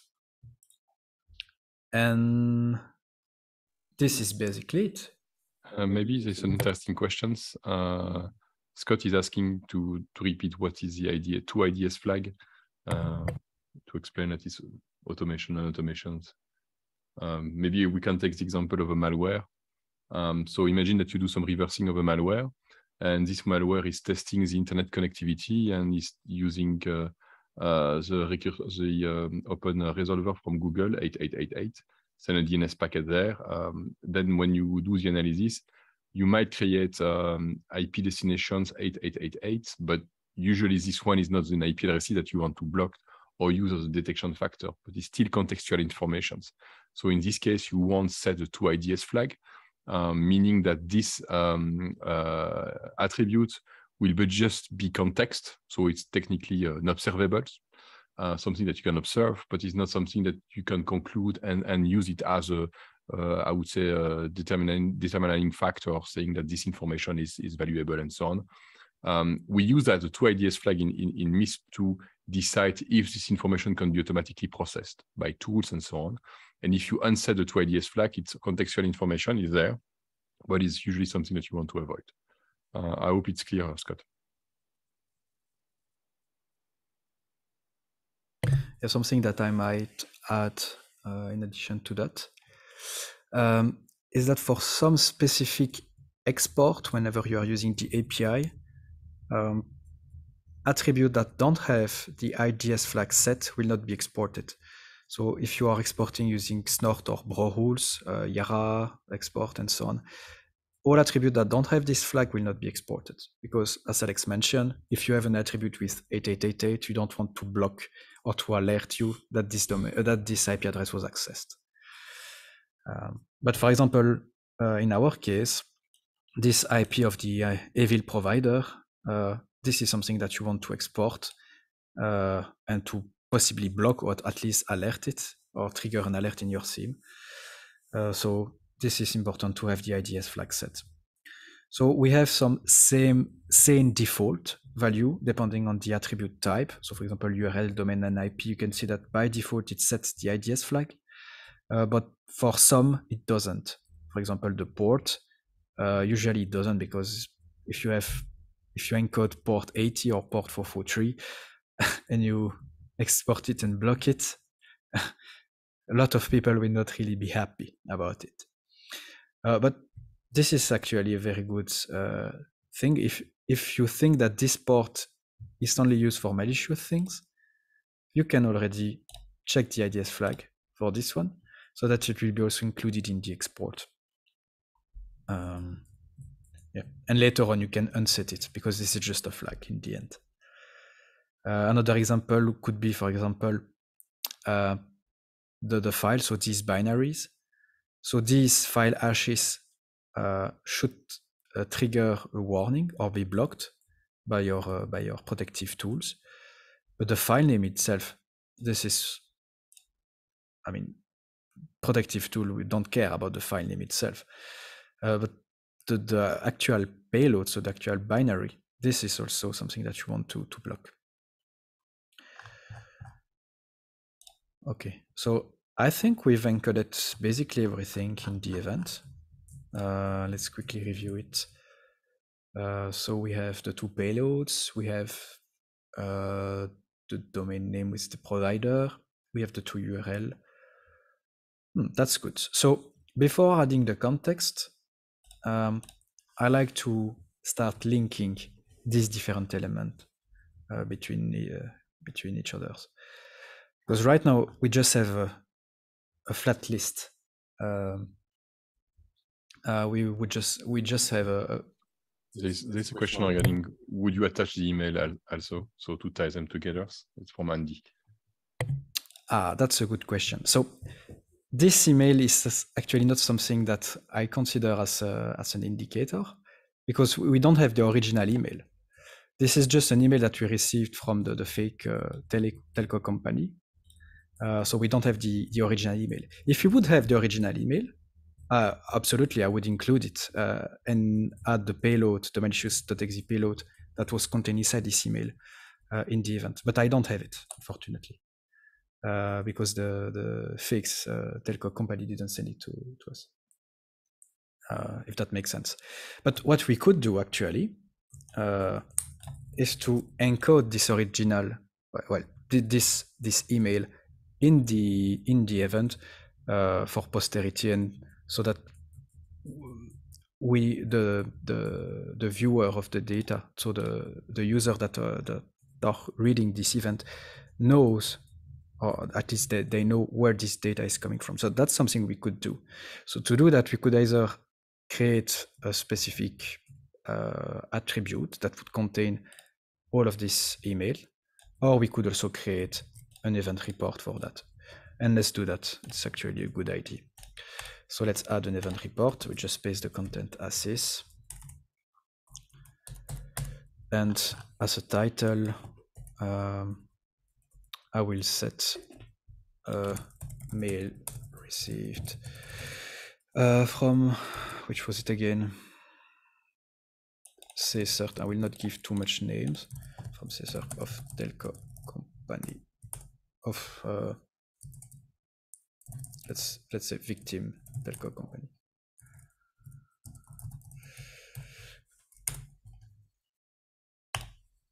So we have the source here that we can have a look at, but we will check event report later on.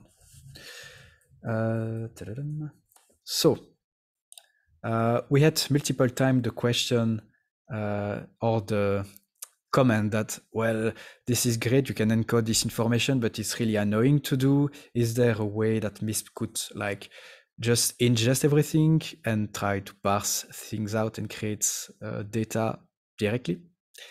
Yes, there is one.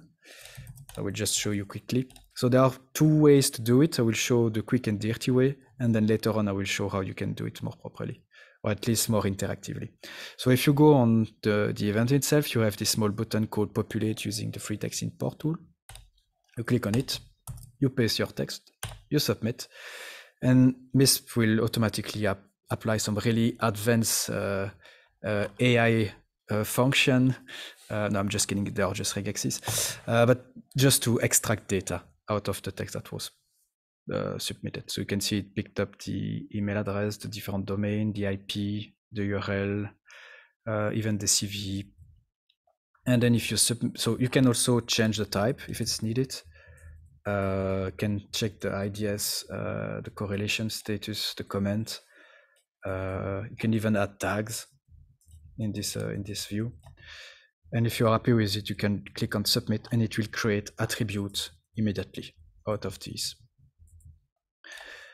But the reason why I like to do it this way is first because I can show you how to do it step by step, but also because I can create objects which are better than flat attributes. Now, if you would have done this using the free text import tool, there is still one way to convert this attribute into an object. You just need to select an attribute by clicking on this checkbox. I'm not sure if it works for attribute inside an object. Let's see. And then click on this small button that says group selected attribute into an object. So it doesn't work for attributes that are inside an object. But I click on it, and then it MISP proposes me the object that accepts this attribute as a valid attribute. So I could convert actually this CVE inside into a vulnerability object. So fastest way would be to just paste everything in there, create the attributes, add contextual comment if you want. It's not needed. Then submit these attributes and then combine them into an object. And the reason why I would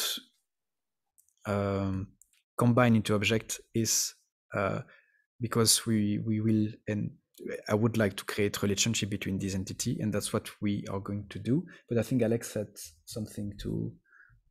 It's an interesting discussion from Jeroen, and knowing a bit Jeroen, I'm not surprised having good questions. It's regarding the object similarities and object correlations. Technically, when we import a new object and create a new object on the same event, we have this functionality that is showing off that the similar object with similar attribute exists. Maybe you can show one, I don't know. And what maybe he was thinking is to have something that is showing this in the event view directly. So instead that when we add the, I would say a similar object, this view is basically visible for objects that are similar within the same event view. Yeah, so Sami, what he's doing right now is creating an object with some similar entries, and you see that there you have this kind of okay, there's already an object with having a similar structure and having the similar value there. Now the question is like, could we have something similar on the event view, saying that there is already a list of objects that are similar? So for what I understood from Jeroen, Jeroen, do you want to add some more questions there? You can take the mic if you want. No, but just to explain a bit, we have some situations where there's already a populated event, or there is some data coming in an automated way. And if there's a lot of objects, it's very complicated to figure out yourself if there are some, what I would call correlations between the objects. For example, user accounts with similar email, or people that have the same last name and first name. Things like that. I see what you mean. So it's a good point indeed. So like to simplify the visualization of the event if they are similar object or object which has similarities. Okay. Technically we do it for the import, but not really at the visualization. But okay, I will go back to your issue and maybe add some more notes there, and we can discuss within the team how we could approach these issues. But it's indeed a good point. Thank you. To continue on the question, I see that we have one about wildcard. So we don't really have wildcard for object, if I understand the question correctly. But what you could do, if you had multiple IP addresses, is to add them because you can. The IP is a multiple field, so you could add them like this. If you had another one, but we don't have multiple field for port. This is something that can be changed in the object template. I'm not sure if it's relevant or not, to be honest. But yeah, I see your point. Having a way to add multiple port would make sense, actually, now that I think about it. So this is something that we could change. but we'll see in details in the following trainings how you can manage these object templates and how you can modify them. But yeah, that's something that we could change on our side. So there is a complementary question there regarding the CIDR block. That's supported by MISP, so you can add CIDR block in MISP. And there is what we call advanced correlations. So if you enable it, you have even correlation between CIDR blocks. So for example, if you have an IP matching, one of the CIDR block is supported. So CIDR block are fully supported into IP source and destination, so you can use it either IPv4 and IPv6 without any problems.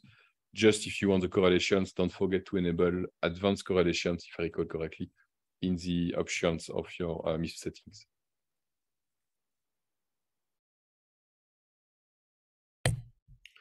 Talking about correlation, so it seems there is a need to expand a bit on that. So there are three types of correlation. The first one is what we call the basic one.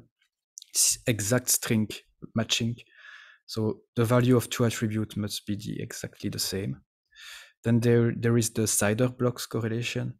So if an IP is contained inside a CIDR block, we will also have a correlation. So you have an example here. And the last one is using SSDeep. So SSDeep is a fuzzy hashing library that creates what we call fuzzy hash that can be used to correlate closely close binary that are close binary wise. So you can set the threshold in the configuration. So if you have two binaries that are using the same set of libraries, and when they compile, they look kinda the same, you would have a correlation between the two. All right. So let's go back to our event. So you've noticed that we used a lot of objects. That's because single attributes nowadays don't really make sense. Everything is more or less linked to another thing. And by talking about linking things to one another, let's start to create relationship between the different entities that we've created, so that we can really have a story between these elements. So what we can say first is how can you create this relationship? Well, there are two ways. The first one is to create them immediately from the table here. So for example, this URL, this is another reveal provider. You could say that this is, if I remember correctly, this is the C2 server. So you could say that this malware is exfiltrating data to this URL by clicking on this add reference and then exfiltrates to, and then you would have to pick the UID or the ID of this object. So in our case, this is probably this one. But you can see that it's not really convenient to create this relationship, because when you are dealing with relationship, you are dealing with nodes and edges. So you are dealing with a graph. So it makes sense to do things in a graph, right? So that's why we have the event graph.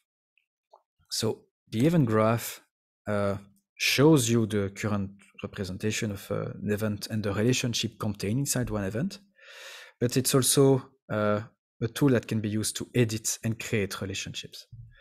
So right now we have some unreferenced attributes and some unreferenced objects. So let's start by creating these relationships. So initially we had this John Doe that sent one email, and that email contained a file.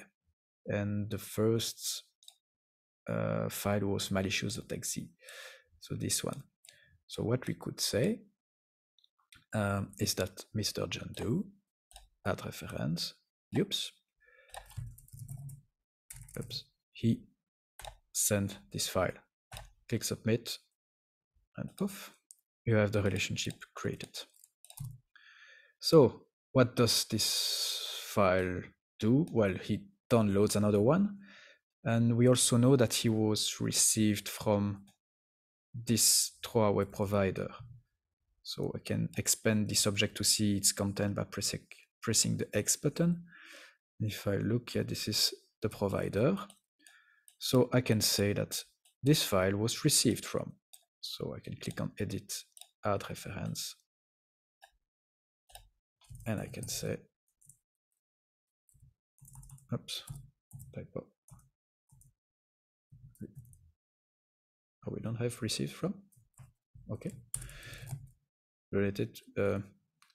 So received from, we could use sent again, but don't really want to use that. I really would like to use received from. So in the event where you don't have the keyword or the relationship type that you want to use, there is a trick. You could use the custom one. And if you use the custom one, you have a free text entry that is created. So usually it's best to try to find a keyword that is already included here. But if you don't find it, you can still use one that you create yourself. So receive from. There we go. Okay, so we also know that this file downloads another one, the secondary payload, this one. So instead of clicking on edit and then adding, I can also press the shift key to immediately drag and drop the arrow. And this file downloads another one. So he downloads the secondary payload. Click on submit. Oops. So what else do we have? We have one URL, we have another URL. This secondary payload was downloaded from a specific location, which is this one. AV provider, this is not malicious. So I think it is this one. Let's check quickly. I expand it. I see the resource path, that's fine. So I can say that it was downloaded from. And we have the verb, that's perfect.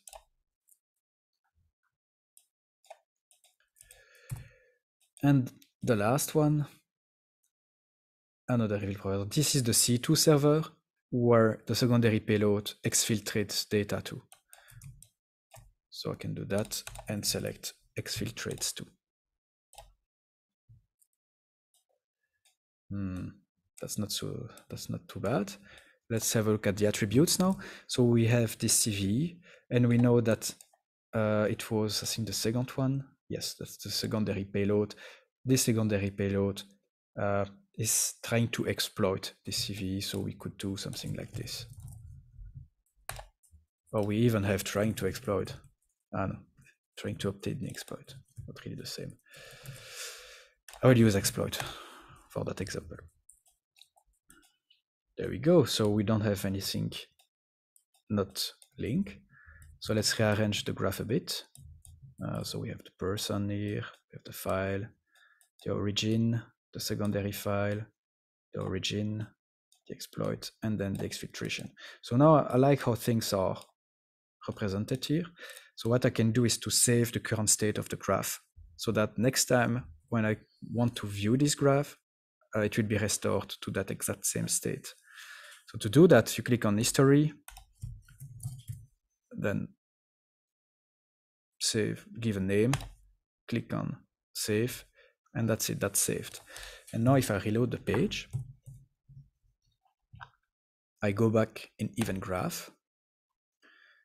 You can see that it's not in the order where we set it, but if I click on history and then on this small icon, I can restore the state of the graph, which is very convenient, especially when you have large graph. That's not too bad. So we have the full story by just reading this graph. So we can see that it was person that sent the mail, that it was received from that location, and that it did these actions. So now that we have all of this data, we could start adding context.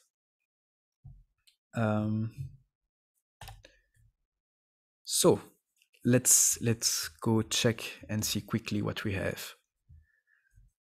There's a question in the chat that might be important. I don't know if it's just buggy, but holding shift doesn't let me drag an arrow. Is there another way? That's interesting. So if you have it, well, if it doesn't work, sorry, just hearing a bit of.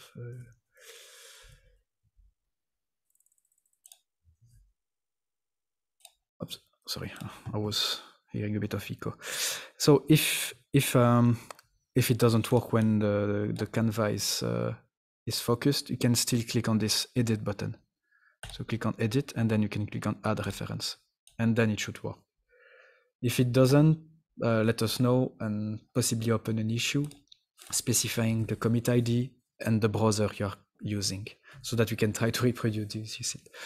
But to be honest, it's the first time that I've heard about it, and Shift maybe it doesn't work, but at least the edits it should absolutely work. Yeah, it's confirmed. Second option works. Awesome. Thanks a lot for the feedback. Okay, so back to our event and back to the context. So what do we know about this event? We know that it's currently being encoded. We could also specify the distribution or the releasability to who this event would be for. So in our case, if you are familiar with the TLP protocol, I will not cover it in depth, but basically this information is meant to protect our constituency only. So I would pick TLP Ember. Obviously, it's up to discussion whether we would use TLP Ember or we would use TLP Green or even TLP White, depending on the instance, maybe.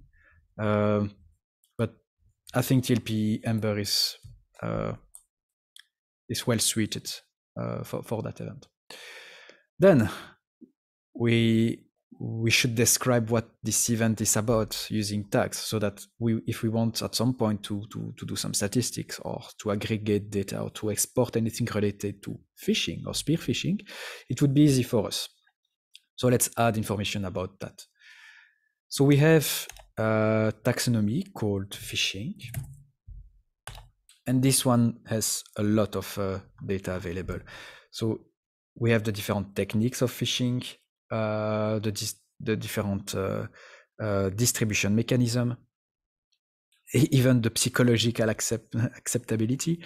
So I will pick some of them so that we have something more or less complete. So in our case, this is email spoofing, and this is spear phishing, and psychological acceptability. This is we know that there is impersonation with the teacher of the CEO daughter, so we could say that it is medium to high. Yeah, let's pick these ones. So email spoofing, spear phishing, and let's take medium. We could even add action. So what should be done on this phishing? Should we take down the domain? Or we could also include information about the state. Is it active, or is it unknown or down? Well, we'll not pick it, just take these tags. So now we have information about phishing. What do we also know? At the end of the mail, they ask the recipient, so the CSERT, that they would like to avoid informing the attacker that it was a failed spear phishing attempt. And they ask us to only use the content information to protect the constituent. So we are asked not to perform active scanning on the attacker's infrastructure. And there is a specific taxonomy for that.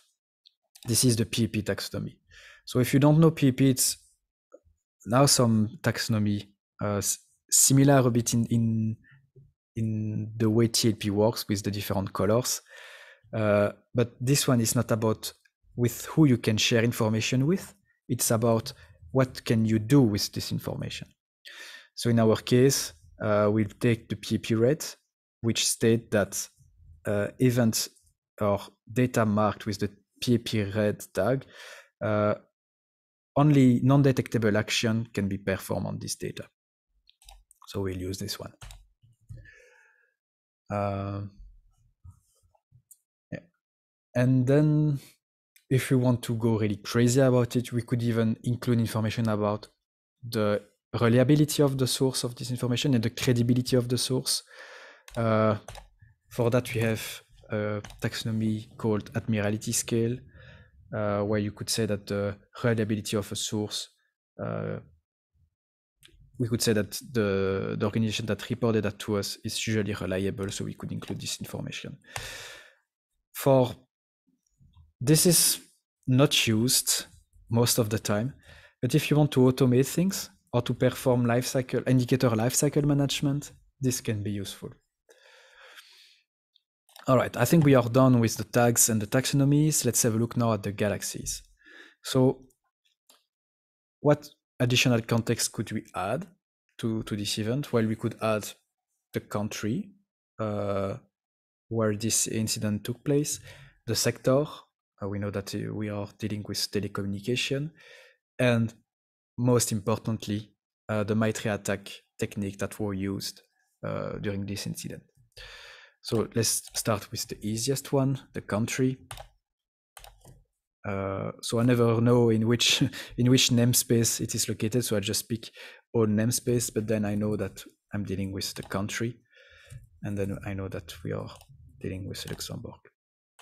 Then for the sector, I will take the sector galaxy cluster, and then this is about telecommunication, so I can start typing tel and then pick telecoms. Now for the MITRE attack patterns, for those who don't know what that is, this is basically enterprise. This is the MITRE attack navigator. If you don't know what MITRE attack is, I really advise you to have a look at it. I'm sure Alex will paste a link referencing the MITRE attack framework. But basically, they created this matrix that shows a different step that an attacker can take when they are doing malicious activities. And this matrix, we also have it in MISP, almost same, looking wise at least. So let's add the different techniques that were used for that incident. So we know that there were some spear phishing and phishing, so that's already a good start. So to view this matrix, you can either click on this button, and then it will show the matrix. Then from that matrix, you can pick the different techniques that you want to be applied, and then click submit, and it will create, it will attach these tags to the event. Or if you prefer to just type things, you can click on the button inside the button there, and then you can type. So we are dealing with phishing. Yes, this one. Phishing with malicious attachment. This is a good one. Spear phishing with malicious attachment. This is exactly what this event is about. And we could also take the spear phishing attachment. There we go. Then submit, and we have our techniques attached.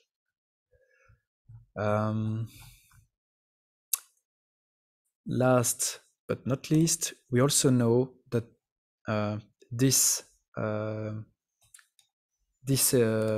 secondary payload is also exfiltrating data to a secondary payload, to a secondary C2 server.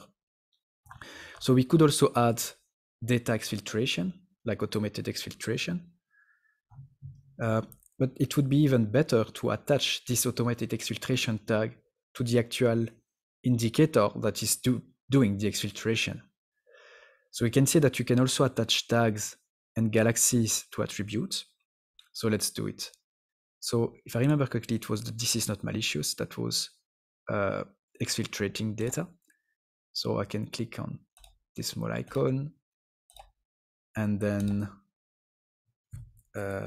exfiltration, automated exfiltration, submit.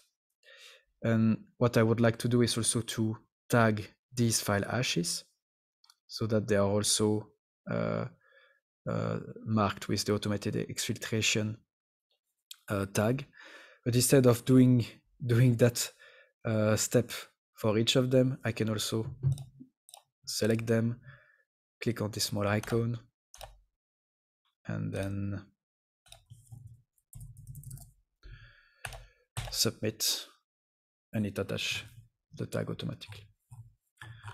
So if you can specify on which attribute a specific tags or taxonomy should be attached to,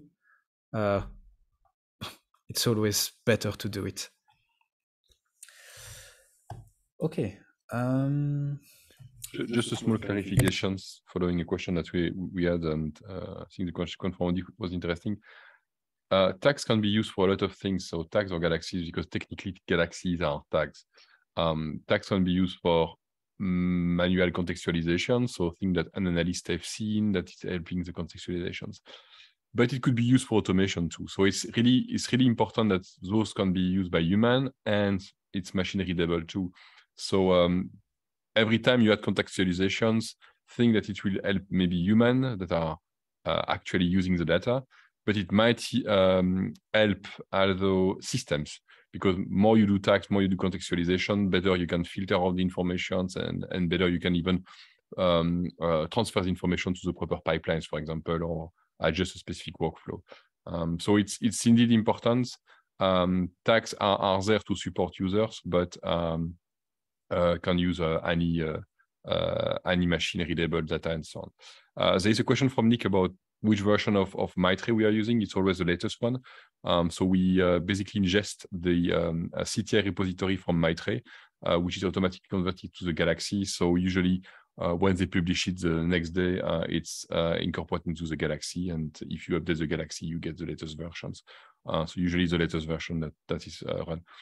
Which is sometimes a challenge because Maitre, for example, updates sometimes techniques, split the techniques, merge different techniques, and so on. With sub-techniques, this has changed quite a lot. So it happens sometimes that we have old event with, for example, I would say orphan galaxies from Maitre because they don't use anymore these techniques, and they are not obviously updated. So there's no kind of real history in the Maitre techniques. So we sometimes have older versions for older events, but usually the latest one is used for the latest event. Yeah, something that I would like to add to that. Even though we have the latest version of the Maitre attack techniques, we still need to update the Galaxy Matrix representation, because if you spot it in the attack navigator, you have possibility to have some sub-techniques contained inside one techniques, whereas in our current implementation, you have the sub-techniques there, but they are not really shown. You have to use this search box instead, because yeah, initially when we designed it, we didn't expect to have sub-techniques, and to have it the way they represent it, we need to update the layout. So that's something that will come hopefully sooner than later. But anyway, the latest techniques are available and you can use it to tag your event and attributes.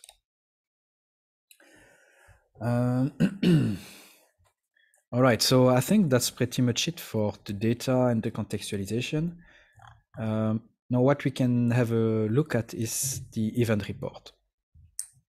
So usually what you would do in that case is you would start to explain using words what this event is about inside a report. But the good thing is, thanks to someone's question, we already have an event report that contains exactly what the description of this incident. So if we click on it, we immediately see what this is about. But something that is worth noting is that we have reference to some attributes and actually data that are stored inside the event. And we could do also some improvement on how this report is formatted. So let's have a look at that. So if you click on this, you can click on Edit Report. And then you end up in this interface where you can edit the report on the left side and see the result of the rendering of this report on the right side. So as we mentioned previously, these reports support Markdown. So we can really start to add some format to this report. So in our case, this is, what was the name again? Mailed received from CSET. So you could do stuff like that. This is too big, so I would remove one. You can add some bolding, you can add some, well, I guess you get it, what you can do with it. But most importantly, you can also reference that data that is stored inside your event. So for example, this, instead of having like the raw text, you could instead have a reference to this actual value. So to do that, you can reference attributes, objects, pictures, and context tags and galaxies. So in our case, I want to reference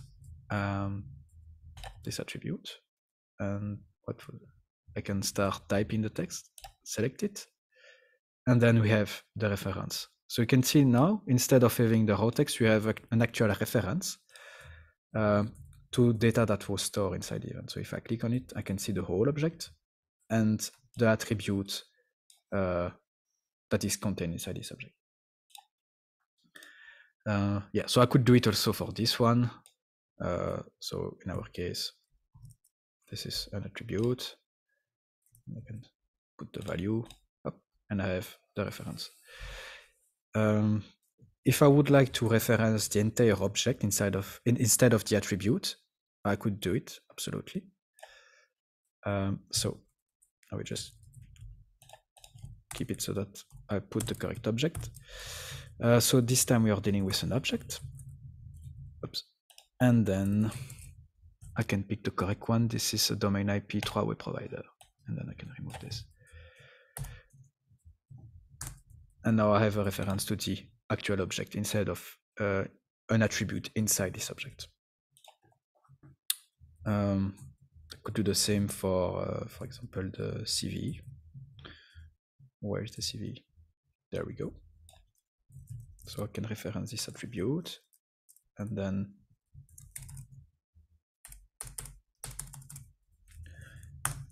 the CV. There we go. And then if I'm happy with it, I can save it. And now, whenever I'm browsing the event, if I click on this report, I have the automatic reference, and I can click on it to see more information about it. So obviously, if this object or if these attributes contain tags, you would see them also. Now, it's a bit annoying to do the replacement manually, so we created tools to help you for that. So if you go to Menu, Extract Entities, and then Manual Extraction, you wait a bit, and then it will propose you in the Data Replacement tab replacement that are available. So for example, we have John Doe somewhere. So there, with the email address. We can click on this one, and you can see that it picks up automatically the part in the report that should be replaced. You hit replace and save, and then it performs the replacement automatically, as you can see here. So what else do we have? So for example, HTTP, it's mentioned multiple times, but you don't want necessarily to replace everything, but these are tools that you can use to quickly do the replacement. Now we also have what we call context replacement.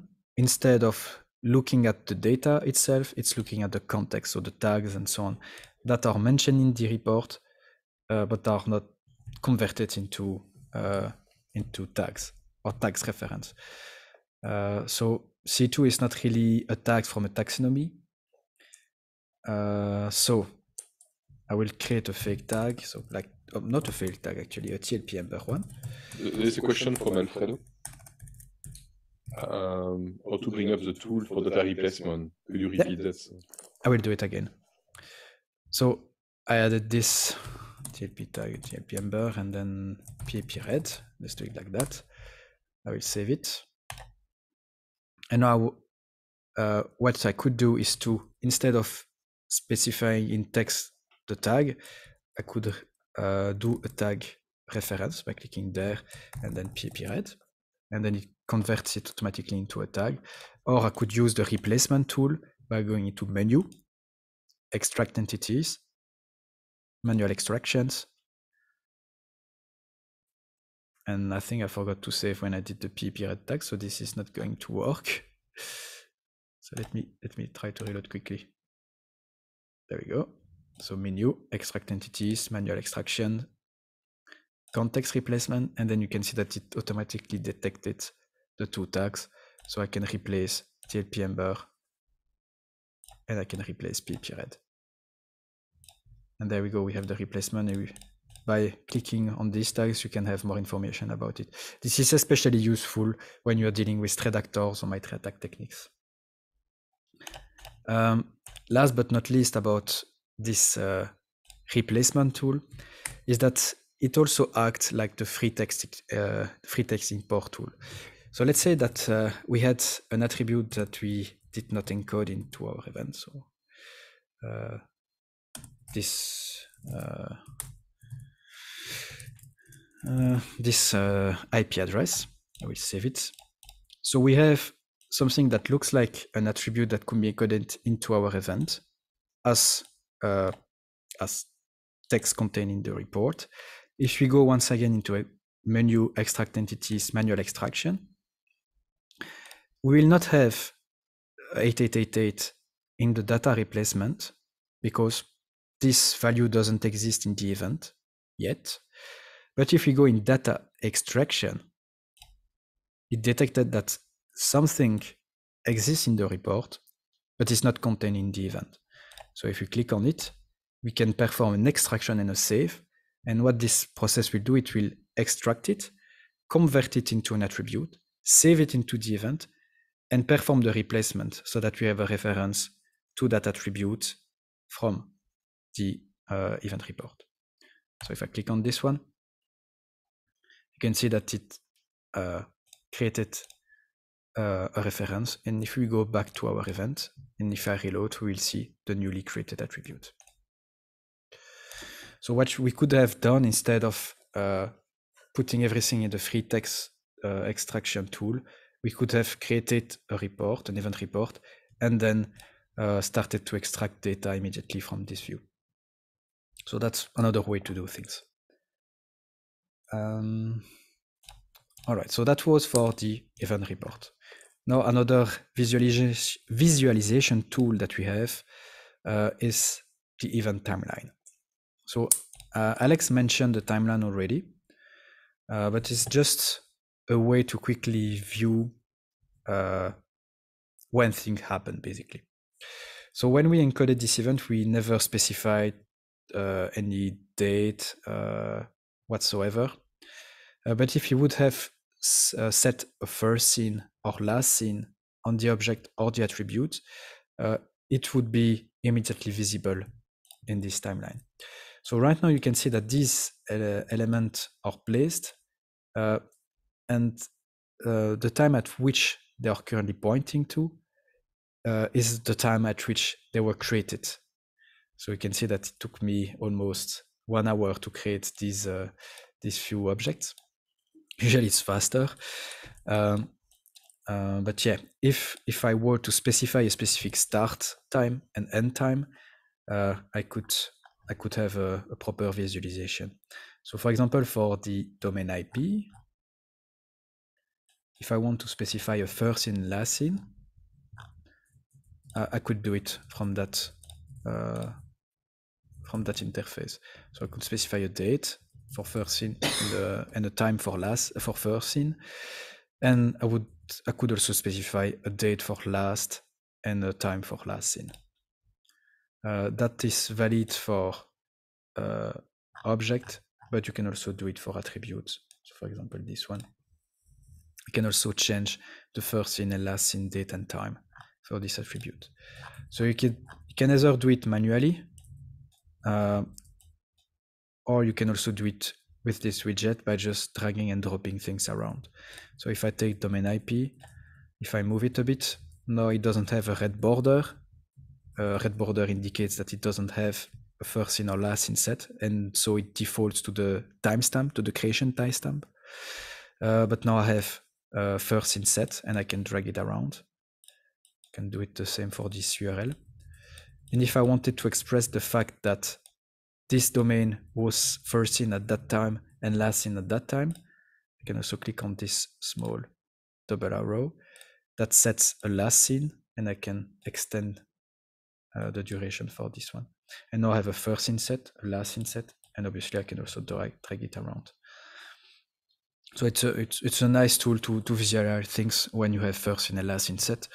Usually you don't set it by hand because it's very cumbersome and annoying to do. So usually you use tools that will feed data to your MISP instance, tools or script that will set these fields automatically for you, so that whenever you're browsing your event, you can use the timeline and have an immediate view of any time dependent things. If you want to hide objects that don't have a first in last in, just click on display and then check this box, and it will just hide it and only reveal objects that have a first in or last in set. That's not too bad. There is something that I wanted to show, but we do have a correlation there. So I just want to quickly go over correlation and how you can visualize them. So you can see that we have too many correlation for a lot of attributes. This is mainly because the event I just encoded is a typical event that we use in exercises and demo.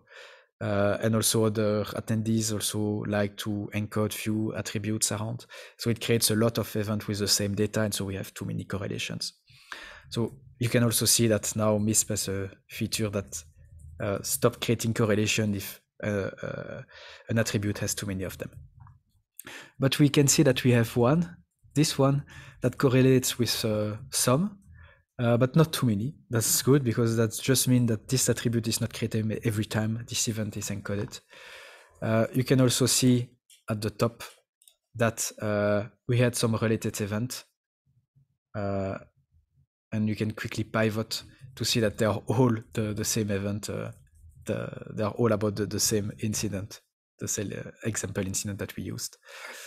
So if you want, you can pivot by just clicking on this, and then you will end up in the other event. And if I keep pivoting, you can see in this small pivot graph that we are currently exploring the different correlation that we found.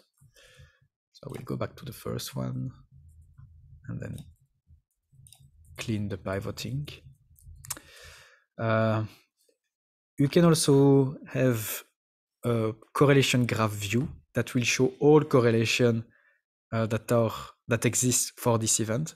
So if you click on view correlation graph, you will see all correlation. So we have our event here, we have the URL, we have the attributes. So fortunately, it doesn't display the over-correlating value, otherwise you would have a massive correlation graph. It only shows attributes that are not over-correlating. So we have our event, the object that contains the attribute that is actually correlating. You can see that it also have the tags, and we could pivot on these tags. So if you want to see all events that are tagged, let's take Luxembourg. Yep. All events that are tagged with this galaxy, you can press X or click on this button, and it will include all events that are tagged with this galaxy in this graph. So you can also pivot and view things in this graph. And it's also the good time to emphasize that contextualization is extremely important, as you can see, because with that, we could easily extract all events that are targeting a specific countries and then aggregate this data and perform statistics. For example, what are the most common techniques used to target the telecommunication sector in Luxembourg? That would be very valuable data that anyone that is working as a cybersecurity in Luxembourg for the telecommunication sector would like to know. All right, enough for correlation. I think that's not too bad. I answer an interesting question regarding time and from Ansgar regarding the first scene, last scene, and so on, and the sightings. Is it preferred to set the first scene and last scene versus the sightings? Just regarding that, it's different. So the first scene, last scene is really preferred when you are the creator of the object, you know the timestamp and so on. The sightings is more like when you have multiple sources that need to set a time that when it has been seen, then you have multiple time the entries for this kind of entries, which would basically will apply for the decaying of indicators and so on, but I think we will not cover that case today. I see that time is running, so maybe we can close it now and just start with some Q&A if you have any quick questions. Yeah. What I would like to do before we close this session is to really quickly go over the MISP module and the expansion. Yeah, sure. And that one note about collaboration with proposals. So 2 minutes and then we can go in the Q&A section. So I wanted to go over MISP module. So in MISP we have a system that we call enrichment system that allows you to enrich data that already exists in your instance. So you can see that for some attributes, we have a small magnifying glass next to them. Same for, where is it? The CV for this one. That means that this is an attribute type that can be enriched using our enrichment system. So let's enrich this CV and see what it does. So if I click on Add Enrichment, and then I can choose the CV Advanced. What it does is it uses this CV number, query an additional service that contain all information about that specific CV, and then convert this information into a MISP object that we can save inside our event. So if I click on Submit, the job has been queued. I can reload now. And we have our vulnerability object that is pointing with a reference to our vulnerability attributes. So this is one thing. So we are using behind the scene MISP module to perform the enrichment. We have plenty of enrichment module available. We have one to resolve localization. We have one to resolve DNS.